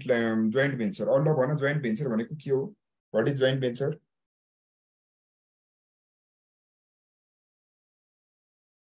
अब जोइन्ट भेन्चर भनेको हेर जोइन्ट भेन्चरलाई हामी के पनि भन्छौँ टेम्पोररी पार्टनरसिप पनि भन्छौँ कुनै सर्टेन ग्रुप अफ पर्सन मिलेर कुनै सानो तिनो एउटा बिजनेस गर्नु पर्यो सानै तिनो कुनै एउटा अन्डरटेकिङ चाहिँ क्यारी अन गर्नु पर्यो भनेदेखि उसले सर्ट ड्युरेसन पार्टनरसिप पनि भन्ने गरिन्छ यसलाई जस्तै 3 महिना 5 महिना 1 वर्ष 2 वर्षको लागि अथवा उनीहरूले एउटा कुनै पर्टिकुलर काम गर्नको लागि भनेर कुनै सानो तिनो भेन्चर चाहिँ उनीहरूले क्यारी अन गर्न खोज्यो भनेदेखि त्यसलाई हामी के भन्छौँ जोइन्ट भेन्चर भन्छौँ जस्तै 3 जना मान्छे मिले र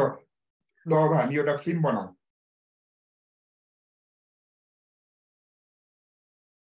एकछिन है यहाँ ब्याट्री गयो एकछिन वेट गरौँ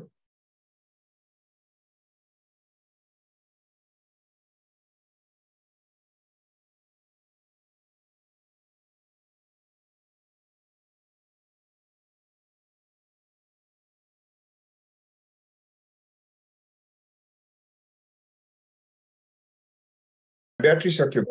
यहाँ उसको क्यामेराको ब्याट्री सक्यो ल अब जोइन्ट भेन्चर भनेको एउटा सर्टेन जस्तै अब 3 जना मान्छे मिले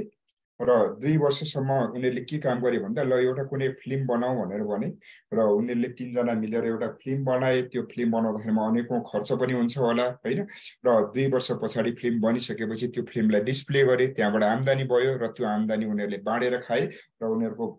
के त एग्रीमेन्ट पनि कोल्याप्स भयो भनेपछि यसरी सर्टेन ड्युरेसनमा अथवा सर्टेन कुनै पर्टिकुलर काम गर्नको लागि सर्टेन जना केही पर्सन मिलेर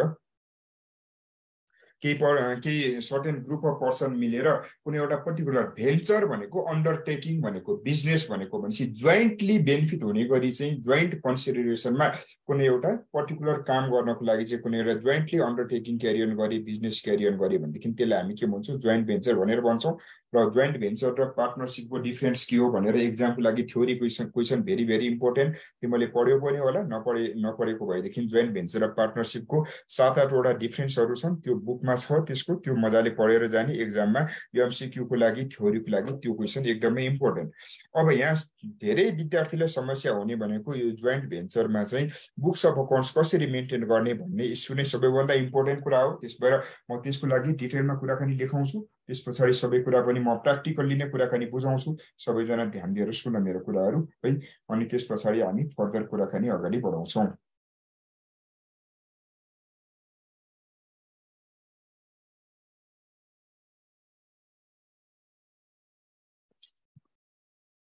methods of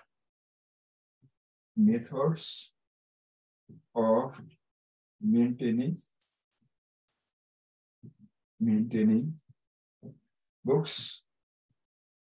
books of accounts अब यसको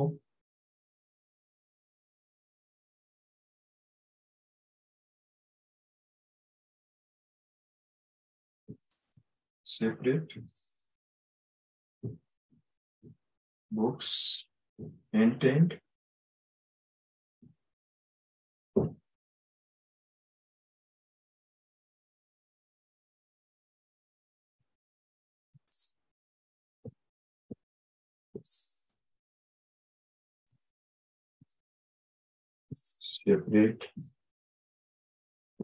books not maintained यसको पनि दुईटा केसहरू हुन्छ यसको पनि दुईवटा केसहरू हुन्छ recording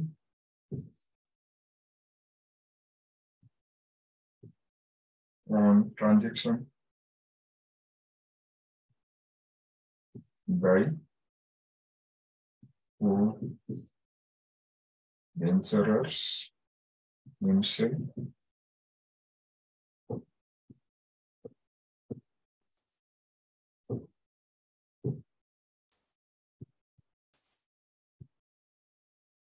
only र recording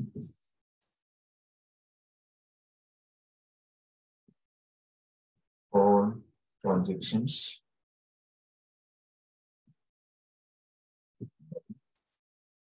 for ventures. अब तिमीहरूले के गर्यो भने बिचमा यति लेखेर यस्तो डायग्राम जस्तो बनाएर कपीमा यसरी तीनटा पार्टिसन गर्ने बिचमा धर्को तान्दियो तीनटा पार्टिसन गरेर धर्को तान्दियो त्यस पछाडी म लेखाउँछु यतापट्टि पनि लेखाउँछु एउटा सिंगै पेज भयो यतापट्टि लेखाउँछु यतापट्टि लेखाउँछु कपीमा यसरी तीनटा पार्टिसन गरेर सबभन्दा पहिला यो कपी भयो यसमा यसरी गरेर तीनटा धर्को तान्दियो यहाँ म तलतिर कुराहरू लेखाउँछु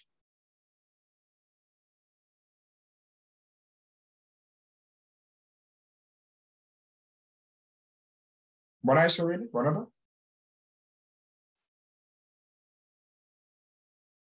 For some minutes, sir.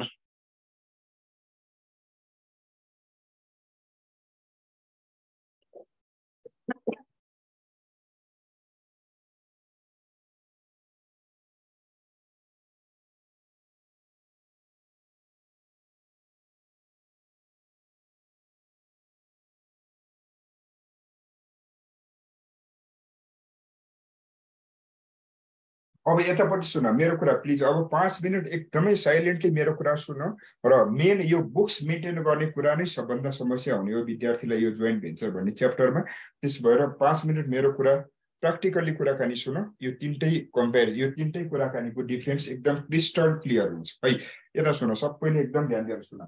Separate books maintain भन्छ अब हामीले बिजनेस एन्टिटी कन्सेप्ट भन्ने एउटा कन्सेप्ट त पढिसकेका छ त्यसले के भन्छ बिजनेस र बिजनेसको ओनर भनेको छुट्टै लिगल एन्टिटी भएको छुट्टै अस्तित्व भएको चाहिँ पार्टीहरू हो त्यसबाट बिजनेसको ट्रान्जेक्सनलाई बिजनेसकै बुकमा रेकर्ड गर्नुपर्छ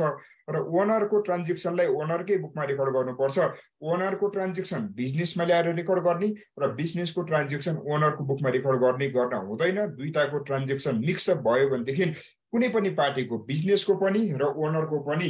profit calculation गर्दाखेरिमा correctly profit calculation गर्न सकिदैन त्यसबाट दुईटैको फाइनान्शियल रिजल्ट र फाइनान्शियल परफर्मेन्स करेक्टली डिटरमाइन गर्नको लागि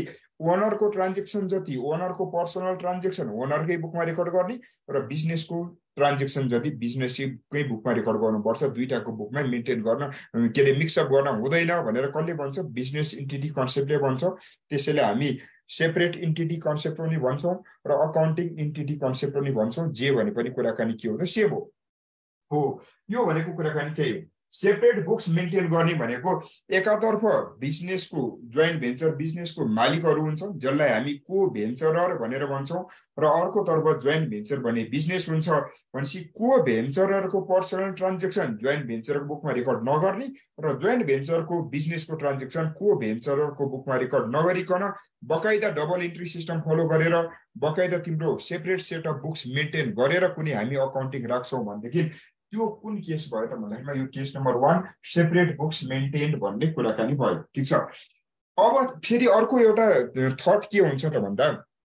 ठीक छ यो जोइन्ट भेन्चर बिजनेस भनेको त टेम्पोरेरी नेचरको हुन्छ दुई चार महिना मिल्यो सर्टेन काम गर्यो त्यसबाट आएको प्रॉफिट चाहिँ एउटा रेशियोमा उनीहरूले एग्रिमेन्ट गरेको रेशियोमा बाँड्यो खायो त्यस पछाडी एग्रिमेन्ट पनि कोल्याप्स भयो बिजनेस पनि कोल्याप्स भयो त्यो गोइङ कन्सर्न फलो गरेर त्यो बिजनेस त यथावत लामो समयसम्म रहँदैन भन्ने एउटा मान्यता हुन्छ त्यसबाट उनीहरूले के भन्छन् भनेदेखि अब हामी त्यस्तो अकाउन्टेन्ट हायर गर्न पनि सक्दैनौँ हैन हामीले अकाउन्टिङ पढेको पनि छैन हामी कुनै बाहिरको मान्छे ल्याएर पुरै बुक्स धुमधामले मेन्टेन गरेर पुरै धुमधामले प्रॉफिट निकाल्नु पनि पर्दैन हामी सेपरेट बुक्स भन्ने हामीले केही पनि थाहा छैन हामीले अकाउन्ट पढे पनि छैन केही पनि छैन कुरोको लागि उनीहरूले के गर्छन् आफ्नो ट्रान्जेक्सन चाहिँ आफ्नै पर्सनल बुकमा चाहिँ कुनै रेकर्ड गर्छन् बिजनेसको छुट्टै बुक मेन्टेन गर्ने यताउति केही पनि लफडा गरेन भनेदेखि यो चाहिँ के भयो त भन्दा सेपरेट बुक्स नट मेन्टेन बिजनेसको र ओनरको को भेन्चरको सेपरेट बुक्स मेन्टेन नै हुँदैन त्यही को भेन्चरको बुकमा नै उनीहरूको पर्सनल बुकमा नै के रेकर्ड हुन्छ त भन्दा बिजनेसको ट्रान्जेक्सन पनि रेकर्ड गर्ने गर्यो भनेदेखि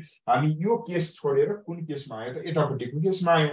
अब पर्सनल ट्रान्जेक्सन पर्सनल बुकमा को भेन्चरको बुकमा नै बिजनेसको ट्रान्जेक्सन रेकर्ड गर्ने त हो तर त्यसको पनि दुईवटा केस जस्तै अब तिमीहरूलाई म एक्जाम्पल भन्छु जस्तै तीनजना लक्का जवानहरू एबीसी भन्ने तीनजना लक्का जवानहरू चाहिँ काठमाडौँमा अब आएर सीए पढौँ भनेर आए हो सीए पढ्नु भने पनि एउटा जोइन्ट भेन्चर बिजनेस त हो जोइन्ट भेन्चरै हो हैन पूर्व पश्चिम दक्षिण उत्तरतिरबाट आयो उत्तरबाट आएन पूर्व पश्चिम दक्षिणबाट एबिसी तीनजना आयो उत्तरतिर हिमाल हुन्छ त्यहाँबाट मान्छे आउँदैन भनेपछि एबिसी पूर्व पश्चिम उत्तरबाट आयो अब एउटै कोठामा बसे र अब छुट्टा छुट्टै बस्दा खर्च धेरै लाग्छ त्यसबाट एउटै कोठामा एउटै फ्ल्याटमा बसौँ हामी अब स्क्याप 1 सँगै पढौँ क्याप 2 सँगै पढौँ भनेर उनीहरूले एउटा जोइन्ट भेन्चर काइन्ड अफ के हो अन्डरस्ट्यान्डिङ क्रिएट गर्न थाले ठीक छ अब त्यसपछि बिजनेसको रेकर्ड त गर्नु पर्यो दिनकै सँगै बसेपछि खानपिन त गर्नु पर्यो हैन ल्याएर खानु पर्यो सबै खानपिन गर्नु पर्यो आम्दानी त केही पनि हुँदैन खर्चको भयो भने त रेकर्ड त गर्नु पर्यो अब त्यसो भए उनीहरूले के सहमति गरे त भन्दा ल ठीक छ हामी तीनजना छोटा छोटै रुममा बसेका छौँ तीनैजनाको चाहिँ एउटा कपी मेन्टेन गर्ने एले पनि एउटा कपी किनेर लिएर आयो बीले पनि एउटा कपी किनेर लिएर आयो सीले पनि एउटा कपी किनेर लिएर आयो र उनीहरूको सहमति के भयो भन्दाखेरिमा हामी तीनैजनाले आफूले गरेको ट्रान्जेक्सन जति त्यो कपीमा रेकर्ड गर्दै जाने जस्तै एले गरेको खर्च पनि एले एउटा कपीमा आफ्नो कोठामा राखेर एउटा कपीमा रेकर्ड गर्दै जान्छ बीले गरेको ट्रान्जेक्सन पनि बीले आफ्नो कपीमा रेकर्ड गर्दै जान्छ सीले गरेको पनि रेकर्ड गर्दै जान्छ र महिनाको लास्टमा 31 गते 30 गते चाहिँ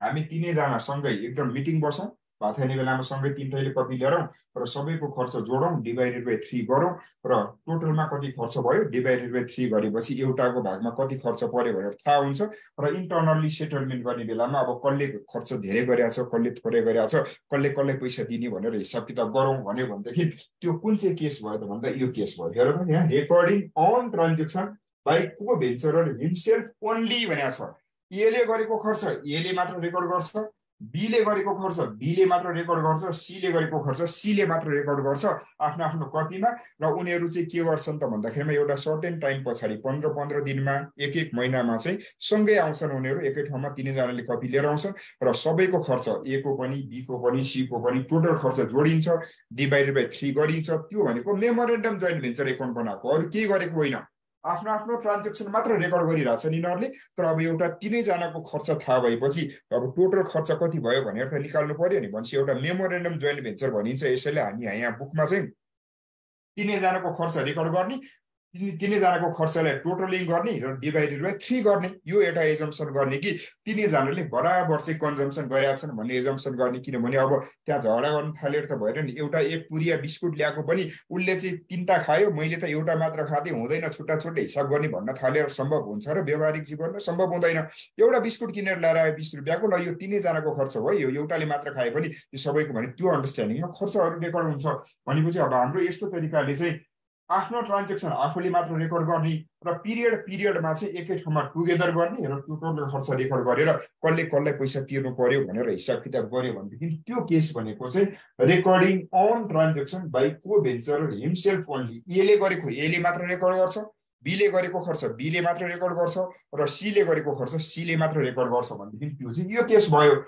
अब यो केस चलिरहेको थियो 2-3 महिनासम्म यस्तै गरी चल्दै गएको थियो अब एउटा न एउटा त छट्टु भइहाल्छ हेर तीनजनामा कोही न कोही त अलिकति बाटो कोही न कोही त्यो अलिकति लाटो सोझो त्यो त भइहाल्छ अब सीले चाहिँ के गर्दो रहेछ भन्दाखेरिमा आफ्नो कपीमा रेकर्ड गर्ने त भने सीले चाहिँ के गर्दो रहेछ 1000 रुपैयाँको मासु किनेर लिएर आयो भनेदेखि 1500 को रेकर्ड गर्दो रहेछ 1500 को रेकर्ड गर्दो रहेछ